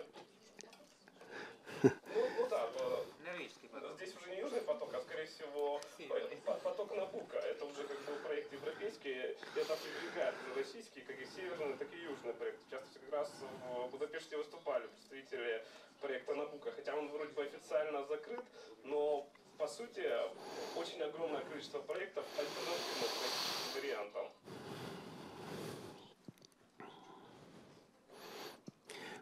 So, if your question is that whether Norway will expand market shares in the Central and East European countries as part of the conflict with in Ukraine, yeah. So I think Norway, in general, I'm not an official representative, so I'm just commenting. No, I think Norway in general has a attitude that we should favor that the market becomes more flexible and more interconnectors, so the market actually works in this area too. That would be good for Norwegian export and for the security of supply as such. I don't think Norway can expand their oil production much at all, and the gas production is limited, so we will never be able to replace Russian gas in this way, but it will be more flexible for everyone. Actually, we also have some interest together with the Russian gas export in terms of market terms and prices. We are actually in the same boat as another part of it, no? So I don't see Norway as a major player in the market. We will not probably, as such,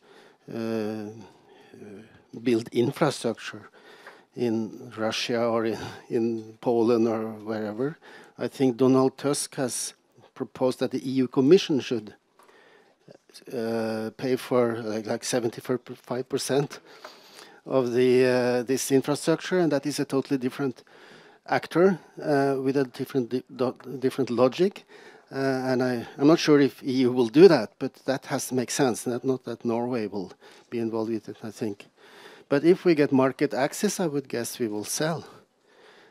But it will never be the volumes that can replace any close to the Russian size. No, so I think you are tied to each other for a long time.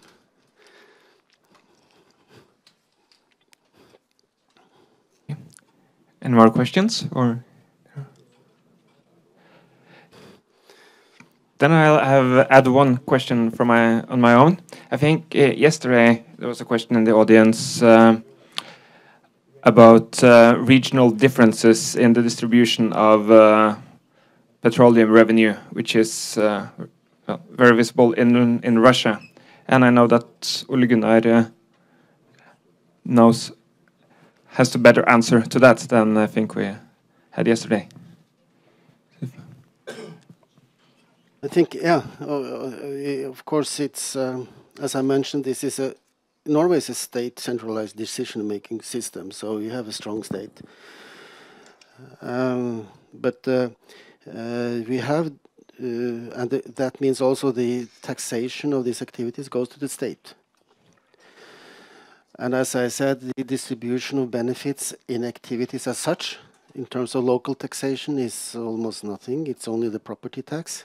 But in those areas that you have activities, you will also have the benefit of the industrial activities. The rest of the country benefit from a strong state. That's why I think partly we trust the state in Norway and in Scandinavia maybe more than other countries.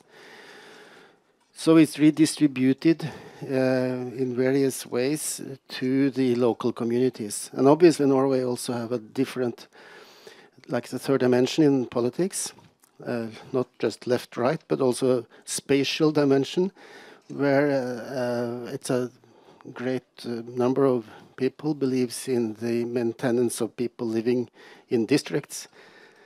Compared to Sweden, it's quite different, only as a neighboring country. So the strong state means also the redistribution of money and benefits, that you can actually live different places. I think this is a great consensus too. We always also discussed the degree of the spatial dimension. It costs something in one sense, maybe it's not so costly in the longer term. But compared to other countries, I would say that we are quite close to some sort of a consensus on this, but not entirely.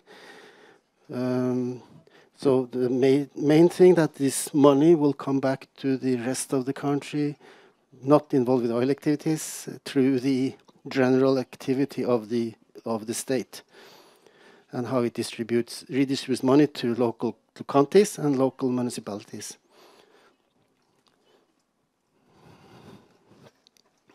We'll have one last question down there.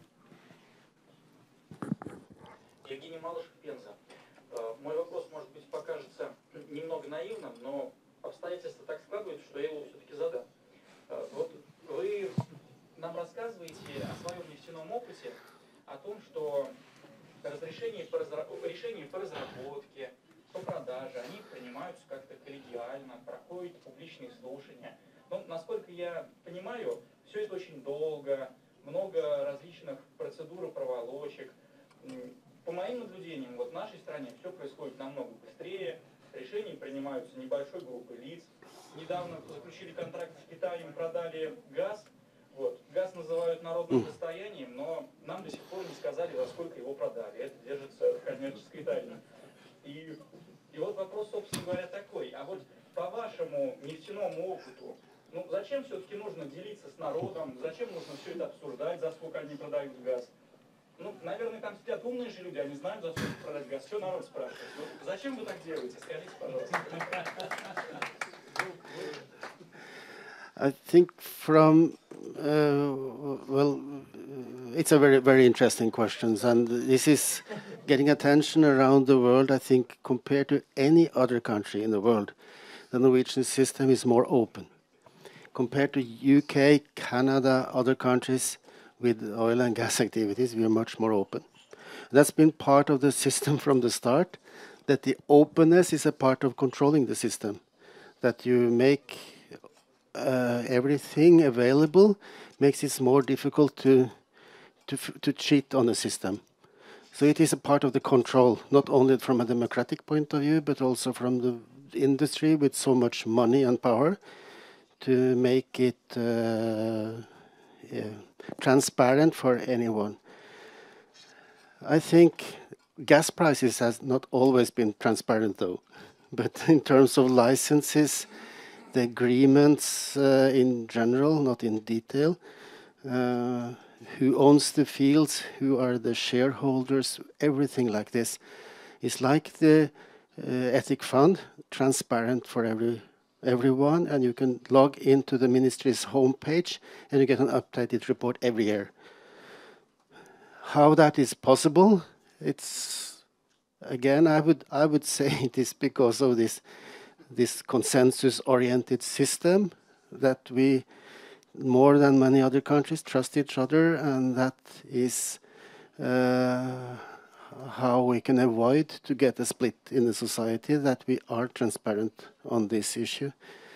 So it's back to this building up of the industry. Maybe it will not last forever, I don't know, but it has been quite a strong belief, and it has been, I never heard any discussion and any claim from anyone ever that you should not have this openness in the system, even not from the companies. It's interesting that Norway has quite strong regulations, high tax level, openness, things that you should believe that companies didn't like. But the benefit for the companies, it's foreseeable. You can invest, you know what you get. And if you have a risky, more political risky country, you need more profit, you need shorter time horizon. So actually you get something from a company point of view too, for the costs that you incur on this. That's my best approach, I think. Okay, then, well, thank you very much, Ole Gunnar.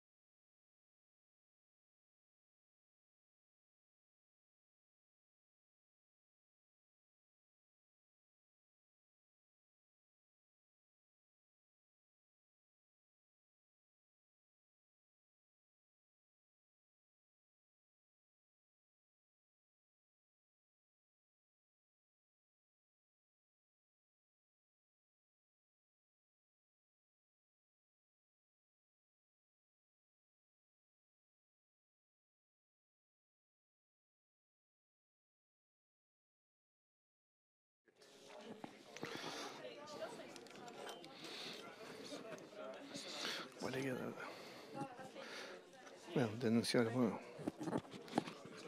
Sånn, og så kan du legge den der. Hva da? Okay.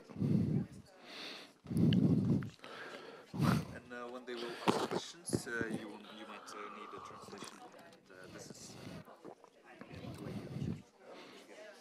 Gonna be right there.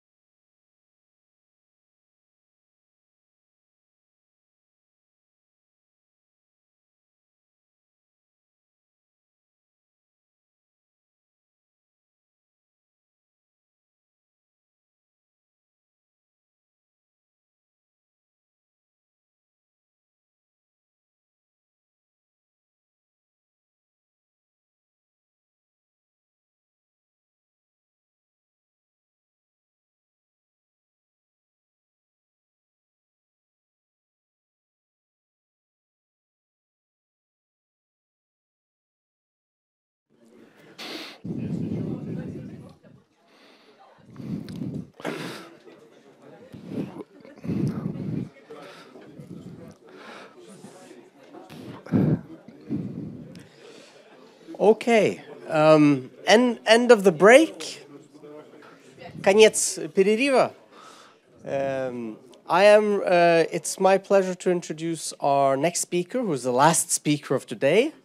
He's a very busy man, so we had to make the day quite long to make some space for him to come here after other things.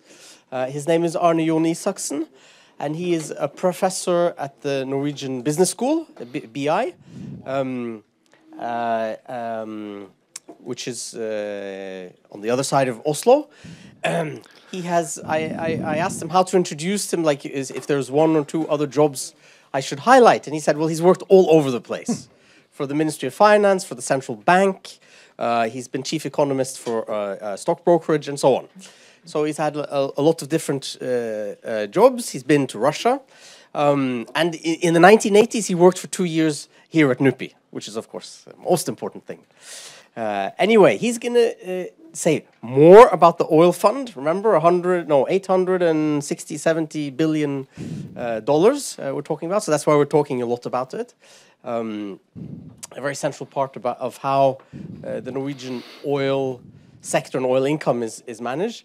But I think maybe Arne Jon's take on this may be a little bit different. He writes a frequent newsletter, which I'm among the recipients of it, where he covers a lot of very interesting, very different topics. He's written on Russia, among other things, but also about this topic. And that's why we invited him, because he wrote some very interesting points about the relationship between society and the oil fund and the public debate and so on. Okay, go ahead. Okay, thank you very much for the nice words. Actually, I worked in NUPI in the late 1970s, so it was not in the 80s. And then I came from Stanford. I got my PhD in economics in 1975 from Stanford University. And that's why I have this vignette of Jacob Wiener, that some economists get too much of a rigorous training, so they forget the broader views of things. And that's why I think this conference is very good, because you have economists, you have political scientists, and we try to convey certain viewpoints, but it's for you to decide and for you to think about it. Let me start by making one observation that the very elegant lady who was from the Ethical Council talked about. It was a question, what happened to the credit, if you remember, when the oil fund decides that it should no longer be into that company. And being an economist, I like just to make the point that there is no money withdrawn. You have a bond, and if you have a bond, that means that you have a claim on the company, and a bond is a claim, so it says you pay 5 rubles, and 105 rubles. It's a promise for a future cash flow. And I owe that bond, and if I don't like to own it anymore, I sell it to some other person. So the company as such doesn't feel anything. The company isn't losing credit. The company just notes that somebody else has taken over the claim on that very company. And since I want to sell my claims, the price might go down, and that means that the rate of interest goes up. So when the company needs fund along the next quarter, it has to pay. Do speak a little faster, you mean? Yes, I will. Yes, I will try. Yes. So when you sell the bond, the price goes down and the rate of interest goes up. So if the company wants to fund itself later, it has to issue new bonds, but then it gets less money for the same promise. So it makes future finance more expensive. Nothing happens with the present finance. So I wanted to stress that technicality. I'm going to talk about these issues here, and it has been stated over and again that the fund has been successful. But there are certain elements that we should also keep in mind that has been instrumental. Namely, and that I think is my main message, that the running of the fund is a continuous research experiment. It's not settled once and for all. What you have been through these 2 days is sort of the blueprint. This is the way it's set up, this is the way it's done, and everything looks perfect. And I'm going to make some observations that makes it a bit more complicated. Let me start out with one observation. In the late 1970s, it was a huge discussion in Norway, namely that we ought to be exporters of capital and that the private banks should do it. And this idea keeps coming up again all the time. Recently, there is a professor at my school who has this idea that we should export the raw material, namely that what he calls capital. Now I go to page 12. I have to go all the way through, I'm sorry. Page 12, yes. So there is lobbying. As a first observation, I like to make is that lobbying and corruption seems to me to be two sides of the same coin. When you lobby, you put money and effort into speaking to people to make them make decisions that is favorable to you. It is legal, there are rules, and you can lobby according to the rules. If you do corruption, it's more one way. In the secrecy, I pay you a little cash and you decide for my benefit. But I have to speak less rapid. But it is basically the same thing, namely that money enters into the decision making where money has no place to go or to do. So lobbying is a big problem in America. And as I understand it, corruption is some kind of a problem in Russia. So now there is this idea propping up again that Norway ought to develop the raw material of money. It's just stupid to my mind. It's totally stupid. Should we have intelligent people trading assets and make money for the benefit of the country? We have a fund with 400 people, and they take charge of enormous amount of money. I will get back to that later. So it's very efficient. It is very efficient, very well done. It could have been better, but it's well done. But my point is that having intelligent, well-paid Norwegian spending time on just changing money is a total waste. We need engineers. We don't need financial engineers. The financial sector has been just way too big. And who is saying that? Mr. Alan Greenspan. And I take it you have heard about Mr. Alan Greenspan. He was head of the... Is it okay now? Okay? Yes. I like to be friends with the ladies. So Mr. Alan Greenspan, he said in an interview in 1950s, the GDP that was being made in the finance sector was 3%. Now it is 8%. So very many very smart people, they do trading, but they don't create much value. And this is a very big loss to society because finance pay very nicely. So the most smart people goes into finance.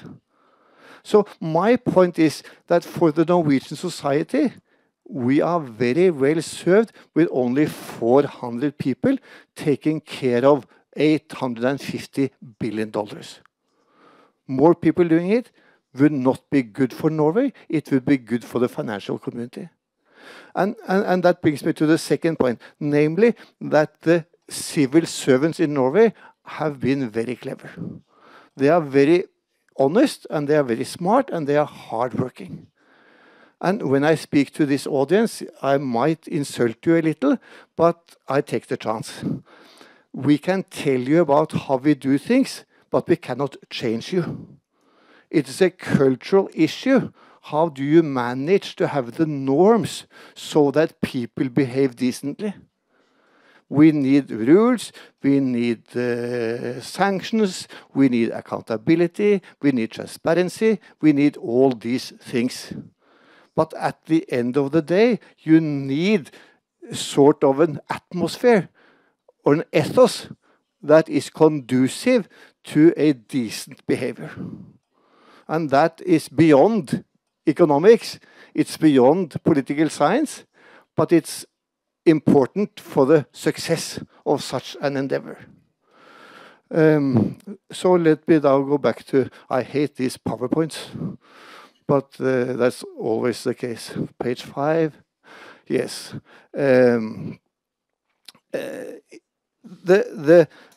You have heard already that the government appropriates the bulk of the oil rent. 78%, Ole Gunnar said. I don't know my field, so I put it at 80. Here is the underlying elements that I alluded to that are in place, and that is a bit hard to export. Let me make one economic observation similar to the first I made, namely that the fund is a net asset. There are no liabilities. I have given talks about funds in other communities like this one, and if you borrow money, put it into a fund, then you have no wealth because you borrow equally much as you put into the fund.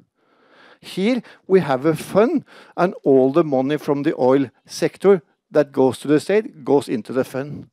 And the fund writes one check once a year. It writes one check once a year, namely to pay for the deficit in the public sector so that the public sector exactly balances. So if I am running, this is a big family, I'm running this family, I'm the head of the family, and you do all kinds of things, and we have, I have a solid amount of money in the bank, which is our common ownership. And then every year we sit down and you have made surplus, you have lost some money, and altogether there is a certain loss that has to be covered. So I pay out of my fund to cover the loss so that it's all balanced. And in addition, money comes into that fund from somewhere. That is the oil money coming into the fund. I write one check and then it's even out. So what is on the oil fund is a net asset. It's a net asset. And that trick has not been understood by all nations. They put oil money into the oil fund, but then they ran a deficit on the state, so they borrow some other place. And then the oil fund is not a net asset because you are accumulating debt other places. So that is important to remember. Alluding to Alan Greenspan once more, I would like to do on the 25th of January 2001, Mr. Greenspan said that he went along with Mr. Bush, who became president, to take down taxes. And that was politically motivated because Bush didn't like taxes, Greenspan didn't like taxes. So they cut taxes for the rich people in America, to put it simply. And his argument was that if we don't do that, the state will have a net asset position 10 years down the road. Because Mr. Clinton was very clever economically, he had big surpluses. So the debt was being paid down. And when there is no more debt and the government is still running a surplus, it has to buy private bonds or private assets, private stocks. And then Mr. Greenspan said that if you do that, then you mix private and public business. So the government should not buy bonds in America, but the Norwegian government buy bonds not in Norway, but abroad. So the state fund is not invested in Norway. So I cannot go to the state and say, I want to sell my stocks, I want to sell my shares, so that you can fund my activity. Because those money are only used to buy something out there in the big world. And then you avoid what we call rent seeking. Namely, there is no use for me to try to invite Yngve Slyngstad for dinner he is the head of the fund, and if I invite him for dinner, I think he will have to say no in the first place. If he comes along and I give him a diamond ring for his wife or his mistress, then he will not take it. If he takes it, he still cannot lend me money. So it's no domestic use of the money that the fund can employ. So when you don't lend out the money domestically, then the banks have been arguing, let us do the management of the money, and the clever bureaucrats, no, we will have a monopoly doing it in the central bank. So here we have. So the point here is that Greenspan should have said to Mr. Bush, yeah, I don't think you should take down taxes. Let us accumulate claims on the rest of the world, like the Norwegian fund is doing. And then there will be no tax cuts in America, and then the situation financially for America would have been much better. There is one thing I will get back to, namely that real estate is a new asset class. We used to have 60% in stocks and 40% in bonds. And then we want to accumulate real estate. And that means that the fund is buying into Regent Street in London, into Paris, into what have you. Now, I have written a little paper on the fund, and then I wasn't able to get a good answer to one question, namely, this picture here. Here is the return on the portfolio, and here is what you are measured against, or the benchmark.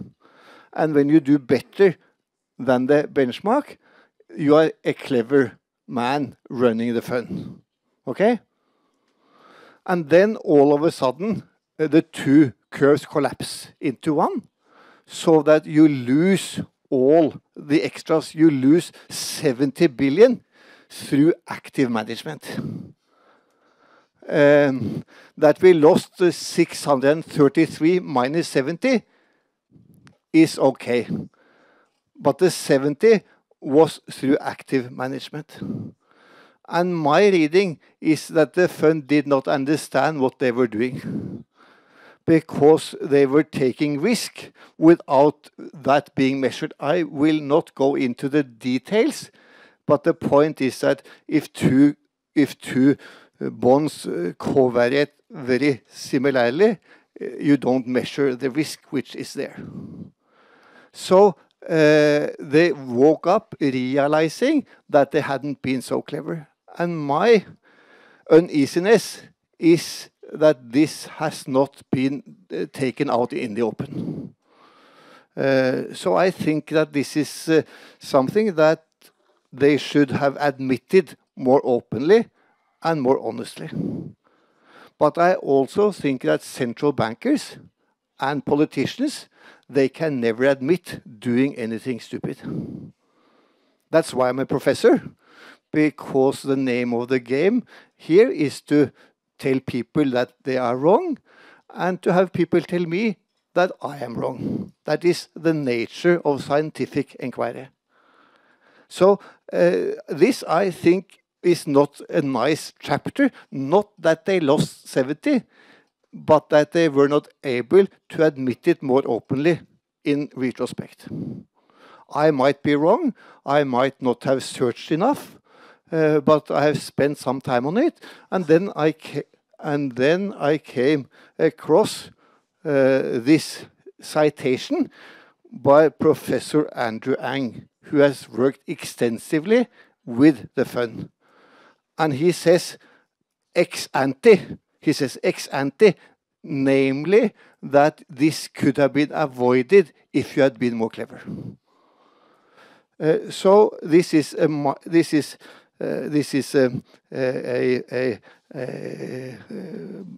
little unhappy experience according to my reading of it. However, the fund was successful afterwards, but that doesn't mean that she behaved incorrectly. If you look at the fund, there are two pillars in my view, namely that we only use every year about 4% of the value of the fund at the start of the year. I guess you have heard that before yesterday, so this has been discussed. And then Norges Bank Investment Management is the sole manager of the fund. And now there is a but all the time there is a political discussion, and I was very impressed by the lady who talked about ethical considerations.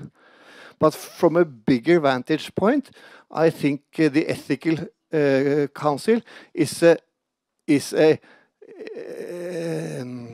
decision to please the left in Norway. The leftist people in Norway, they like ethical council. The rightists, they are more concerned about return. So there is this discussion, and you can find it in the State Department or Ministry of Foreign Affairs. They like to do politics out of the fund. And the people in the Ministry of Finance, they hate to do politics out of the fund. So you have to give a little here and you give a little there. But at the end of the day, it is the Ministry of Finance that carries the day. And these days, whether the ethical council will continue is a bit up in the air.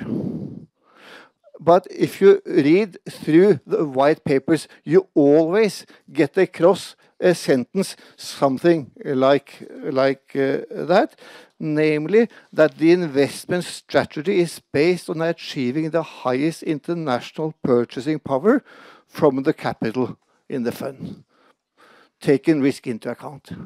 So when the Ministry of Finance presented, it says that tobacco is an industry on the decline. So the return on stocks in tobacco will be less. So it's useful to take it out. Mr. Al Gore, Vice President under Clinton, who is very concerned about the environment, argues along the same lines on coal extraction, because coal is polluting, so coal is a dying industry. That's a very different argument from the argument that tobacco is not good for you, or the argument that rotten air neither is good for you. But it's always that line of argument that the Ministry of Finance pursues, namely, am I in trouble again? No.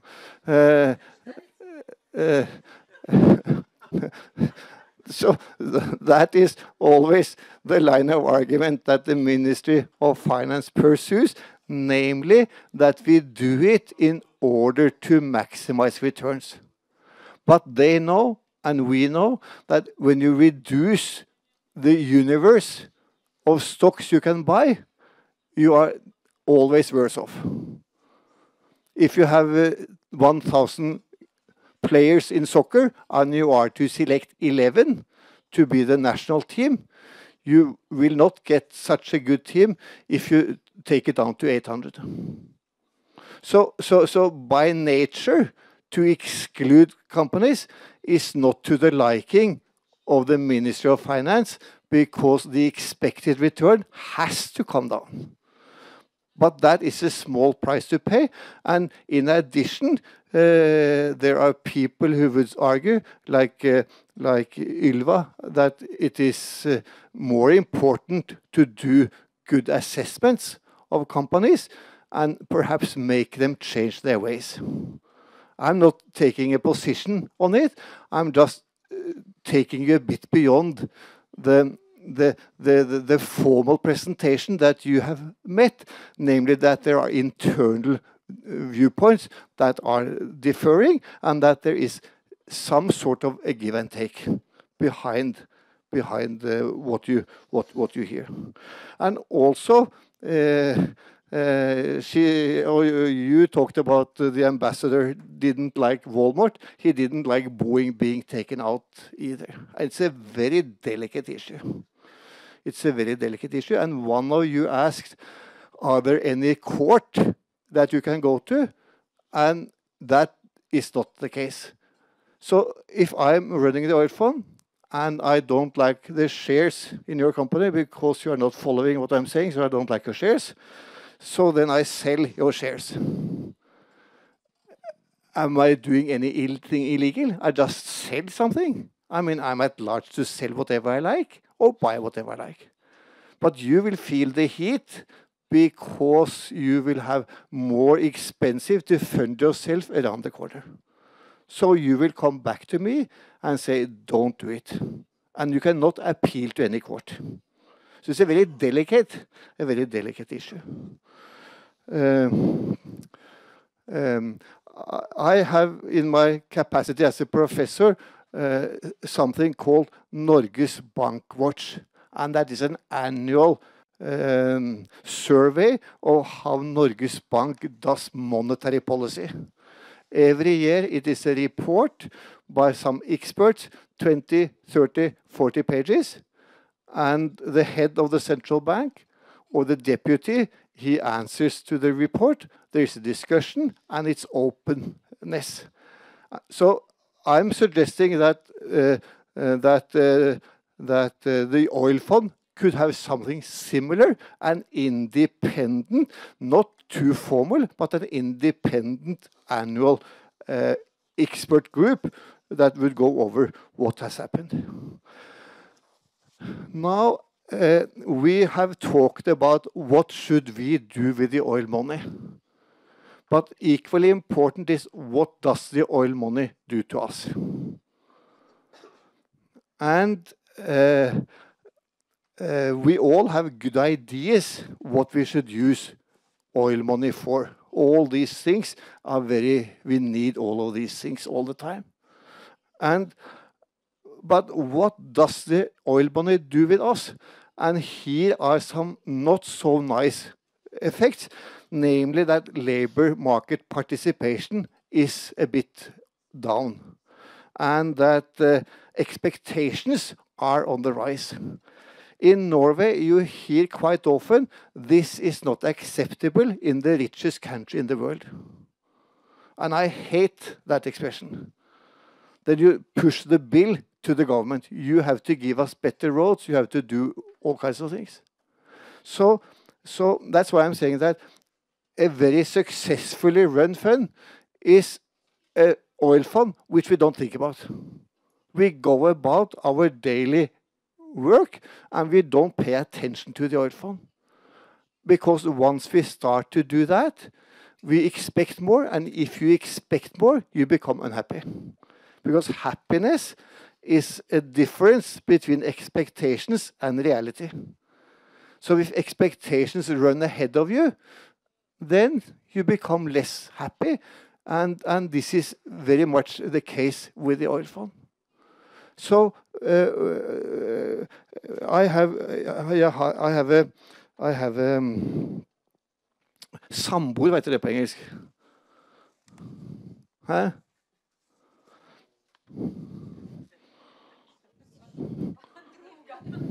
Hva heter samboer på engelsk? Cohabitant. Yes. Thank you very much. I have a cohabitant for 20 years, and she is running 2 kindergartens in Oslo. She's very clever. She runs me too, perhaps, but she runs at least 2 kindergartens in Oslo. And they have very modest amount of money. She goes on a seminar with her employees, and they have to pay for the travel. They can buy the food, but they have to pay for overnight. And here I am working at a business school, and we have much more money. A private business school, we don't have much money, but we have much more than she is having. And every year you should cut 2% of the budget. That's gone on for 10 years. So here we have all this oil money, and kids are the future, and they keep cutting. And in a sense, I think it's stupid. On the other hand, it attests to the fact that we don't behave as if we have all the money in the world. The government sector is very careful not to overspend. And sometimes I think they overdo it. And kindergartens, I think, is one case in point. Other people would point to other things. But this mentality is very important. If we started to behave as millionaires, then we would not only have the fun run down, but we would waste our talents and our working days. And in that respect, the fun is not that big. If we reduce effectiveness by 2 or 3%, the fun is gone. So we tend to think that the fun is huge, and it is huge. But compared to the damage it can do to us as thinking, working individuals, it doesn't take that much for the fun to lose its net beneficial effect for the country. And this, I think, is what has happened in Norway. Let me end, because this is a bit hulter-til-bulter. This is a bit unorganized. But let me sum it up. The size of the fund, it is 5.6 billion Norwegian. China is $4,000 billion. That is 5 times as big as Norway's. Whereas there are 260 Chinese per Norwegian, so our fund is 50 times bigger per Norwegian as the Chinese fund is per Chinese. So it's huge, and still it is quite modest if we allow it to erode our working morale, our ingenuity, and our efforts. And the central elements that we have discussed earlier is transparency and accountability. And transparency means that it is an open book. We can see all the explanations, we can see all the discussions, but we have something more to learn by having independent experts, I think. And secondly, we have accountability. When the fund lost money, then the head of the fund went on permanent pay. He does not have any incentive pay. And his pay is a bit less than $1 million. And of course, I would love to collect $1 million in annual pay. But sitting on this much money and being paid less than $1 million is a bad joke in American eyes. So the fund has a norm, which is that we should also behave within reason. So I think I end there, and then we have some time for questions and discussion. Are we still friends? Okay, thank you very much. Now I'm keeping some order. 1, 2, 3. I took away one key lesson from this presentation, which is that you consistently refer to the pension or petroleum fund as fun. And it's fun. Yes. Okay, our first question here.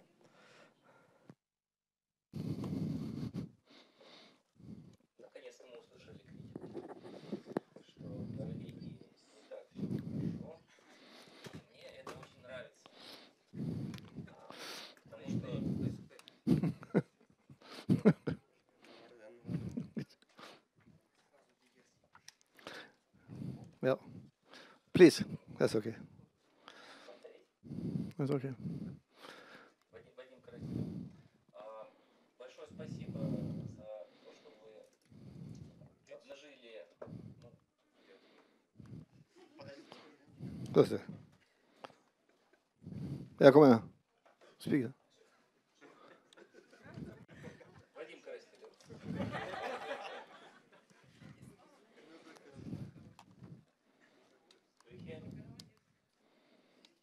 Yes. Yeah. Okay.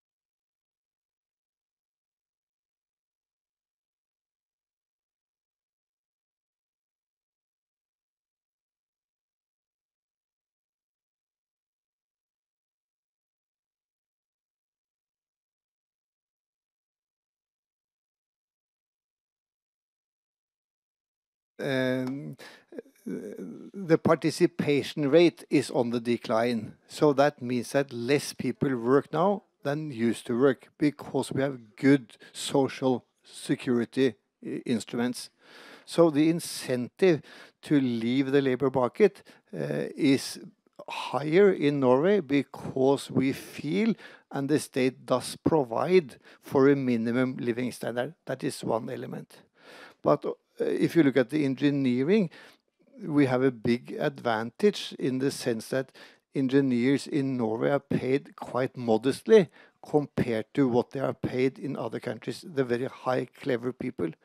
And why is that?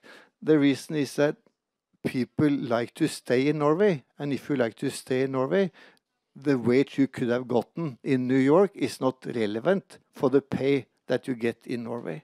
So there is little mobility for many reasons. And also there is a norm, which I have on one of these slides, namely that when you have wage negotiations between the monopoly labor union and the monopoly employee association, they look into the totality, so they keep wages a little lower than would be the market and a bit more even. So in Norway, the wage of the very clever is a bit too low in the market sense, and of the less clever, a little bit too high. But the totality for the company is about right, to put it very simplistically. Yes. I could take the liberty of adding a point, because I think as Arne Jon mentioned, for example, people who work in kindergartens, they work very hard, they have a lot of responsibility, they have quite low pay by Norwegian standards, and they have the kindergartens are very poor. They really have almost no funds to do anything compared to many other institutions. And the same is true of the schools. It's a very similar situation. And there are probably other areas. But, and I'm not sure if Arne Jan will agree with this, there are other sectors of the Norwegian state apparatus which are extremely wasteful and where people don't work at all. Personally, I worked in the Ministry of, I guess in English logic you call it the Ministry of Municipalities and the Interior and so on. And I don't think anybody around me worked at more than 20% of their capacity. Whereas there are other jobs where you might work at 150% of your capacity, or sort of 8-9 work hour day and then more hours in the night. But in the ministry, nobody was really working, really, 1 hour per day, and then that's it. So I think maybe that kind of laziness and kind of a waste of time, personally I experience it as kind of the Norwegian taste of the resource curse, and that we have a little bit of that. reflected in this area, but it's not very noticeable because we save a lot of money because of lower corruption, and for other reasons we save money. So we get to, in balance, we come out reasonably okay. Another interesting aspect of kind of talent in the labor market is that many young Norwegians, for example, a friend of mine who worked for Danske Bank, a major Danish bank which has offices in Norway, recently, he worked there for 8 years and he was fed up. So he quit his job. And then he will go and look for another job. And this is quite standard for a reasonably well-educated Norwegian, is you first quit your job, and then you start thinking about, well, what else could I do? Whereas I think if you go to any other country in Europe, people will first try to get another job. And then when they get it, they'll tell their boss, look, it was nice, but I'm moving on, thanks. Okay, next question is here.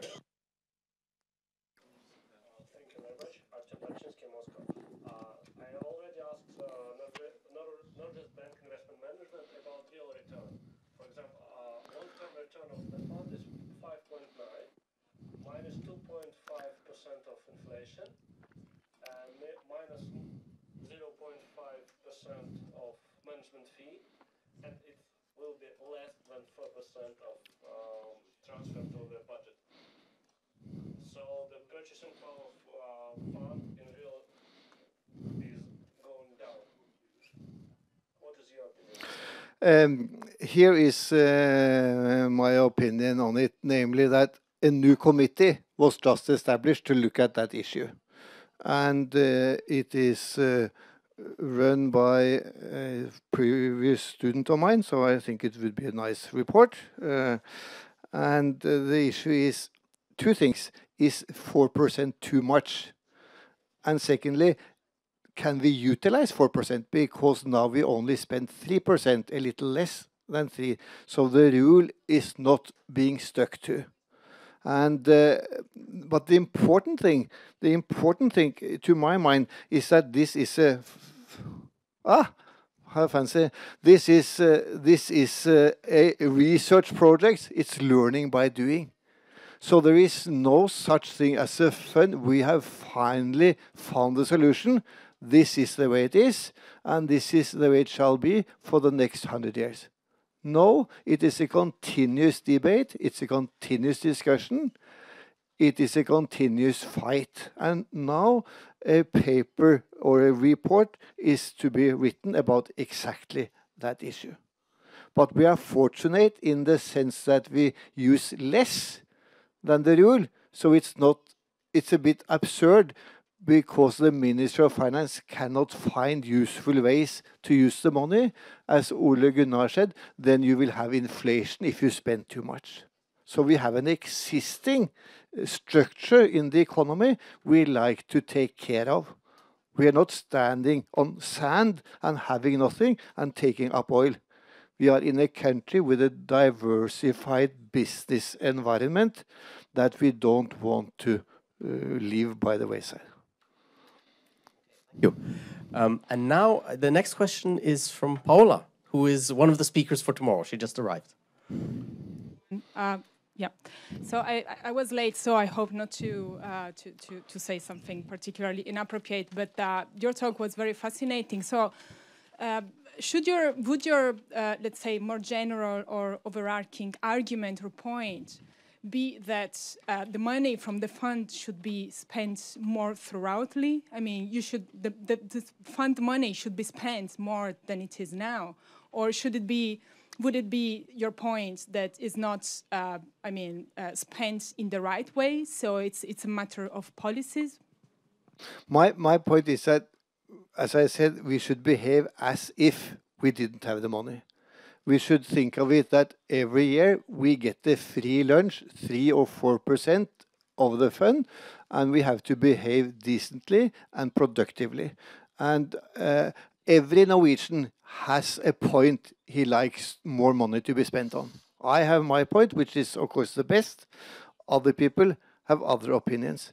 And that is okay, but we have to stick to the rules, spend 3% or 4%. And when people say, we have oil money, we should use it for this and that, then he is not an economist. Or if he is an economist, he's a very unsophisticated economist. Because if it is profitable, you should do it anyhow. So we have made a decision that the fund should be for eternity. If we spend the return, the fund is always growing, and future generations will benefit from it. So it is it is as if you have a rich grandfather. And this rich grandfather, you know, every year on Christmas Eve, he comes and he puts a check on the table. And he says, have a nice Christmas. And you know the check, the size of it, and you have to live within the means. There is, even if you have all the wealth in the world, he will only give you the check with 100 ruble or whatever. So it's an extra, but you have to do your work and be active and behave accordingly. So that is why I hate the discussion, what shall we do with the oil money? Forget it. What does the oil money do with us is equally important.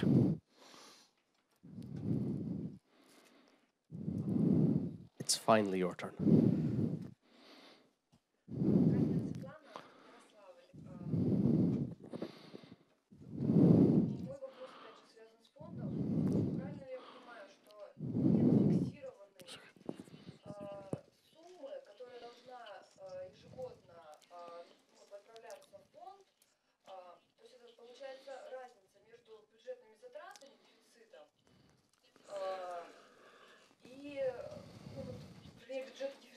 Покрывается из фонда, а потом деньги возвращаются в фонд. Но вот какой-то фиксированной суммы фонд она не поступает. То есть бюджет можно на год принять очень затратный, компенсировать за счет средств фонда, и вот остатки они вернутся обратно. У вас есть такая проблема, что бюджетная дисциплина может быть когда-нибудь нарушена, и ваш бюджет будет все-таки больше, чем предыдущий год, еще больше?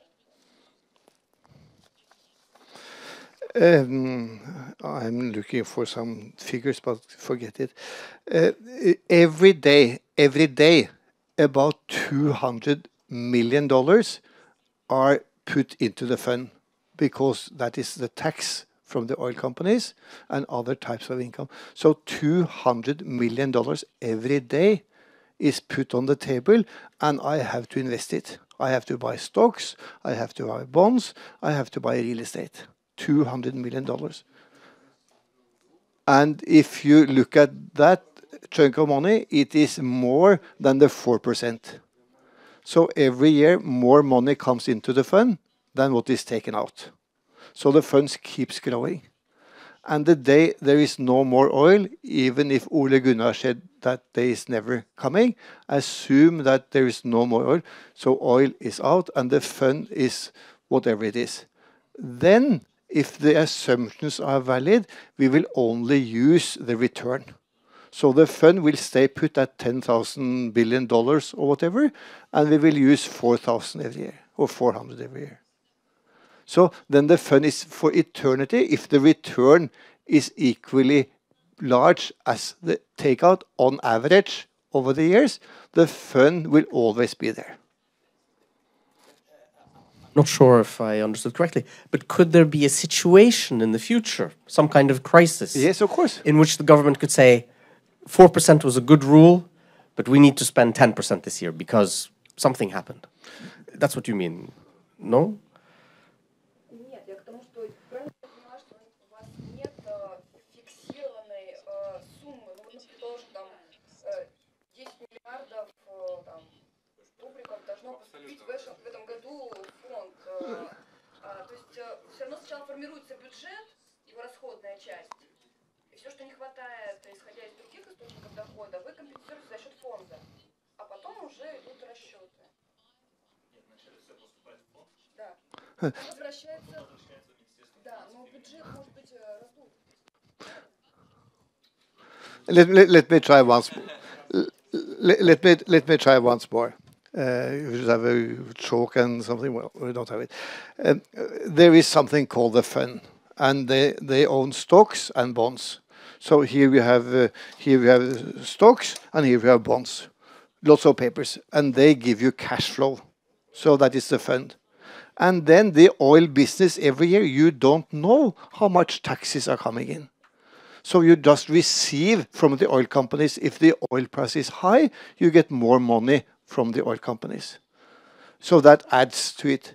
But then we pay out not exactly 4%, because what we pay out is a political decision based upon the economy. If there is full employment and activities are high, we pay out less. But we don't pay out, we just pick up the bill so that the government budget is in balance.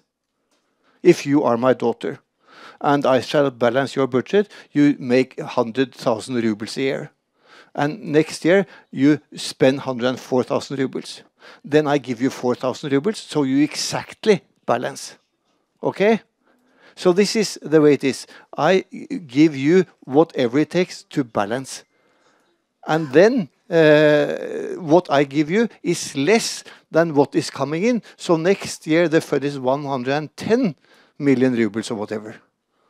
So you cannot predetermine how big the fund is in the future, because it depends upon what accrues to the fund based on profit and oil prices. You're not happy still? Little less unhappy? A question for me. What if she spends much more? Yes, then I have to pay 10%. Then I have to pay you 20 rubles or 40 rubles. But you're only allowed to give 4% No, of your... no. That's a norm. And the rule is that whatever the deficit, I have to pay. But the point is that the politicians have been clever not to have more than 4%. But if that should happen, if the world comes to big problem, we can use 10, we can use 15%. So there is no written in stone what we should do, but this is a wise decision, and people have accepted it politically. And that gives a very solid base for discussions in the parliament. But don't you think that the 4% rule, that you're only allowed to use 4%? Well, allowed to, but this is the guideline. Yeah, that you aim to only use, it's kind of a rule of thumb. Yes. To only use 4% of the interest rate accrued by the fund.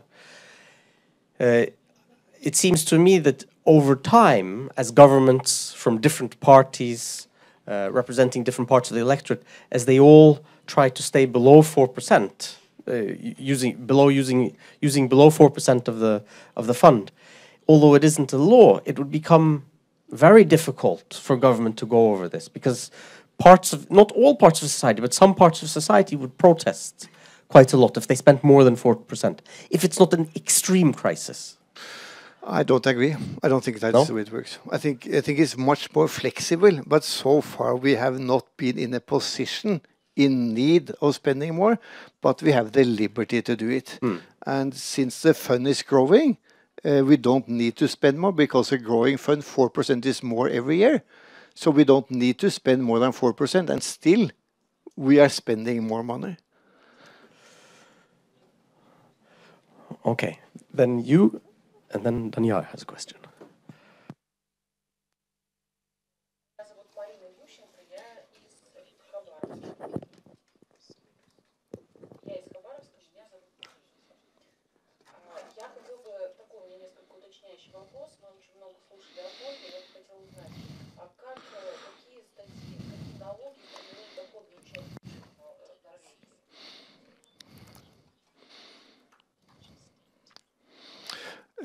Ole Gunnar talked about that in some detail. There is that the government has direct ownership of oil in the ground. There is Statoil, which is a state-owned company, and there are different taxes on Shell and Exxon and these companies that are collected, I think, on a bi-monthly basis. So there is a continuous inflow of money to the fund from the oil sector, from the state, and from Statoil. And the cleverness is that, as Ole Gunnar said, is that the government takes 78% of the super profit.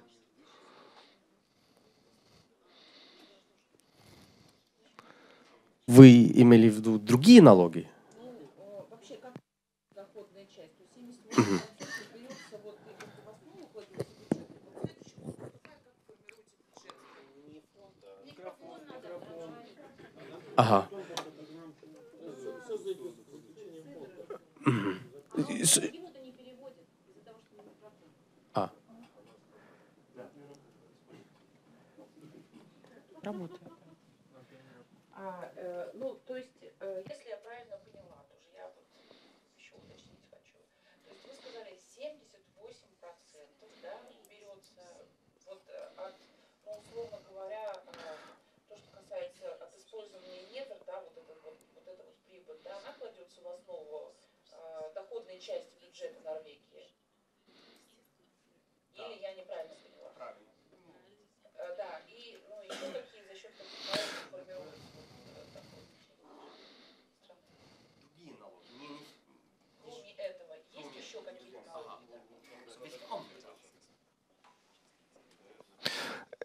The biggest tax collector, I think, is value-added tax, which is 25%. It's a high value-added tax in Norway. And then there are other taxes that you have in other countries. So the oil tax is not that important compared to all the revenues that the government is collecting. And when you say that if you pay $20 to extract 1 barrel and you sell it for 120, then there is a super profit of 100. And out of these, the government takes 78. And that is every now and then oil companies say that we don't want to drill in Norway because the taxes are too high. And then they drill after all. And that tells me that the tax regime is very good because you threaten to go out, but you stay. So the government has been very clever in extracting the bulk of the profit. Yes. But it's important to remember that the oil tax is only a little part of the total tax take. Only a little part of the total tax take.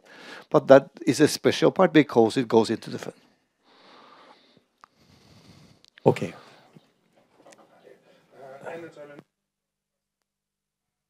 So here in Norway, you have a strong economy, but and the things you do with the oil fund are obvious.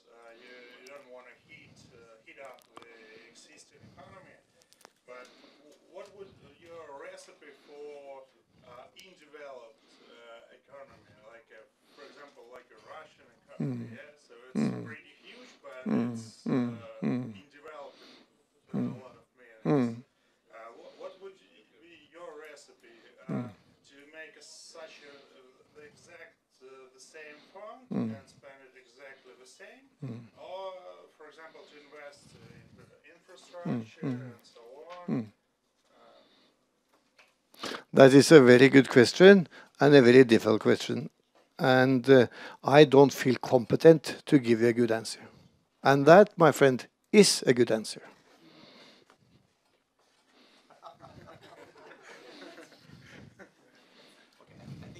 Turn next, and then over there.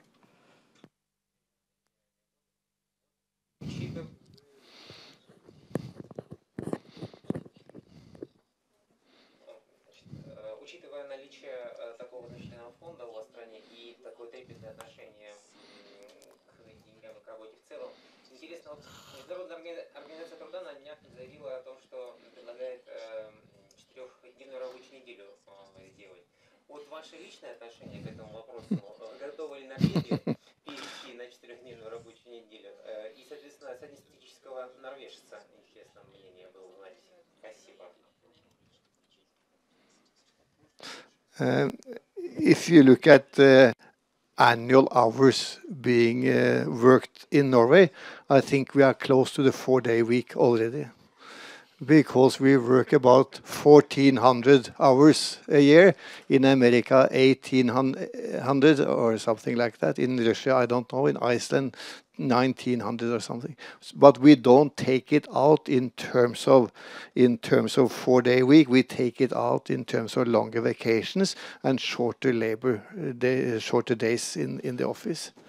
But it is a general issue. How should you divide between increased consumption and increased leisure? And we have opted to a great extent for increased leisure. And I think we would have done along the same line without oil, but we can afford a little bit more. That is correct.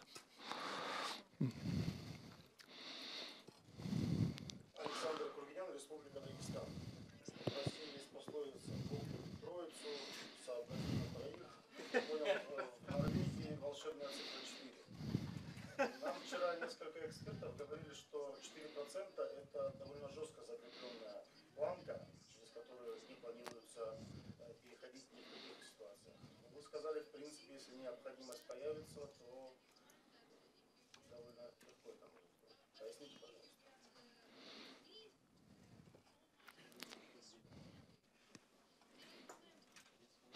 Yes, it is like in any other country. If you look at the European Union, they have something called the euro. And the euro is a common currency. And the euro has a rule that says that the deficit should not exceed 3% of GDP. That is their fiscal rule. Are you familiar with that? So that in Europe they have a different fiscal rule. And they break it every now and then. And now France has said it needs 5 or 3 more years to meet the rule. So a rule is not a binding thing in Euroland. It's not a binding thing in Norway. But the rule is totally different in Norway because it's based upon the oil fund that has a rule. And sometimes in the future, I guess it will be exceeded. And now there is going to be a discussion. Should it be 3% because the return is not being so big in the future because of low interest rates? And that is why I'm saying this is a continuous discussion. And every year we look at what does it take to balance the budget. And it should stay within those rules. So I think that the importance is not whether it's 2 or 3 or 4 or 5%, but the importance is that this parliament has decided and they stick to their guns. All parties agree. And one party was against it. Now they have the Minister of Finance. And when the Minister of Finance enter into that department or that ministry, there are very clever civil servants that easily or cleverly or whatever you like to call it, make the Ministry of Finance behave according to a continuum. There is no big change, even if the politicians do change.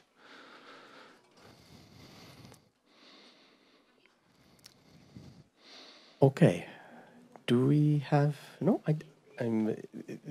this group of people are extremely good at posing questions, yes. But it looks like we have managed to exhaust them, finally. You've shown a lot of stamina, though, I must say. I thought maybe I would just add a point, or just say one thing which I think is interesting from a Russian perspective, which won't be so relevant for the presentations tomorrow, but it's more relevant for the 2 last presentations today, which is it's interesting.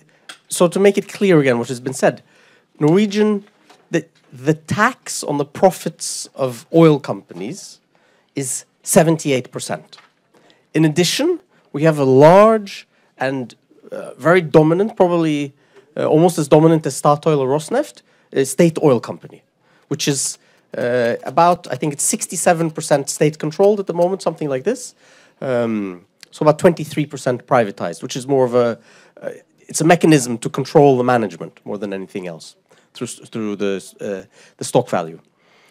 And then, in addition, we have this very strange thing, which is the state direct financial engagement or investment in the petroleum sector, which is a bit like the state oil company, just that it isn't an oil company. It's just a small financial unit which invests in oil fields and owns parts of oil fields, but never takes on operator responsibility and doesn't have very much technical competence. They just invest and then take profits from the oil field. So you have the very high tax level, big state oil company, and in addition this thing.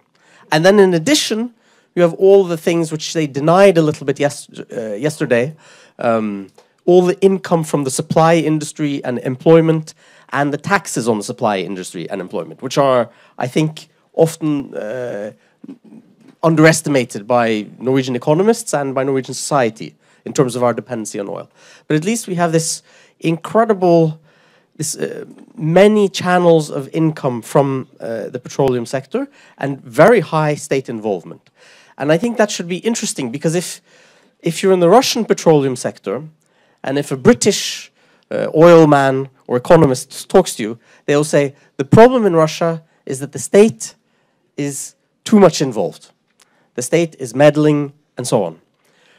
But if you look at Norway, the state is at least as much involved as in Russia. So what is the difference? And why does it work much better in Norway than in Russia? And why don't the British come and criticize us, or the Americans? And I think there's one reason, and it's predictability. No sudden moves. Predictability. Before you do something, you give a warning, you wait a few years, and you move slowly, step by step. And you don't mix politics, personal relations, and the business of the petroleum sector. So there are no, if the prime minister doesn't like the head of an oil company or something, it doesn't get involved in politics, which increases predictability. And I think it's not our main topic, but it's maybe an interesting kind of a difference between the two countries. I assume we have no more questions. Thank you very much, and thank you very much.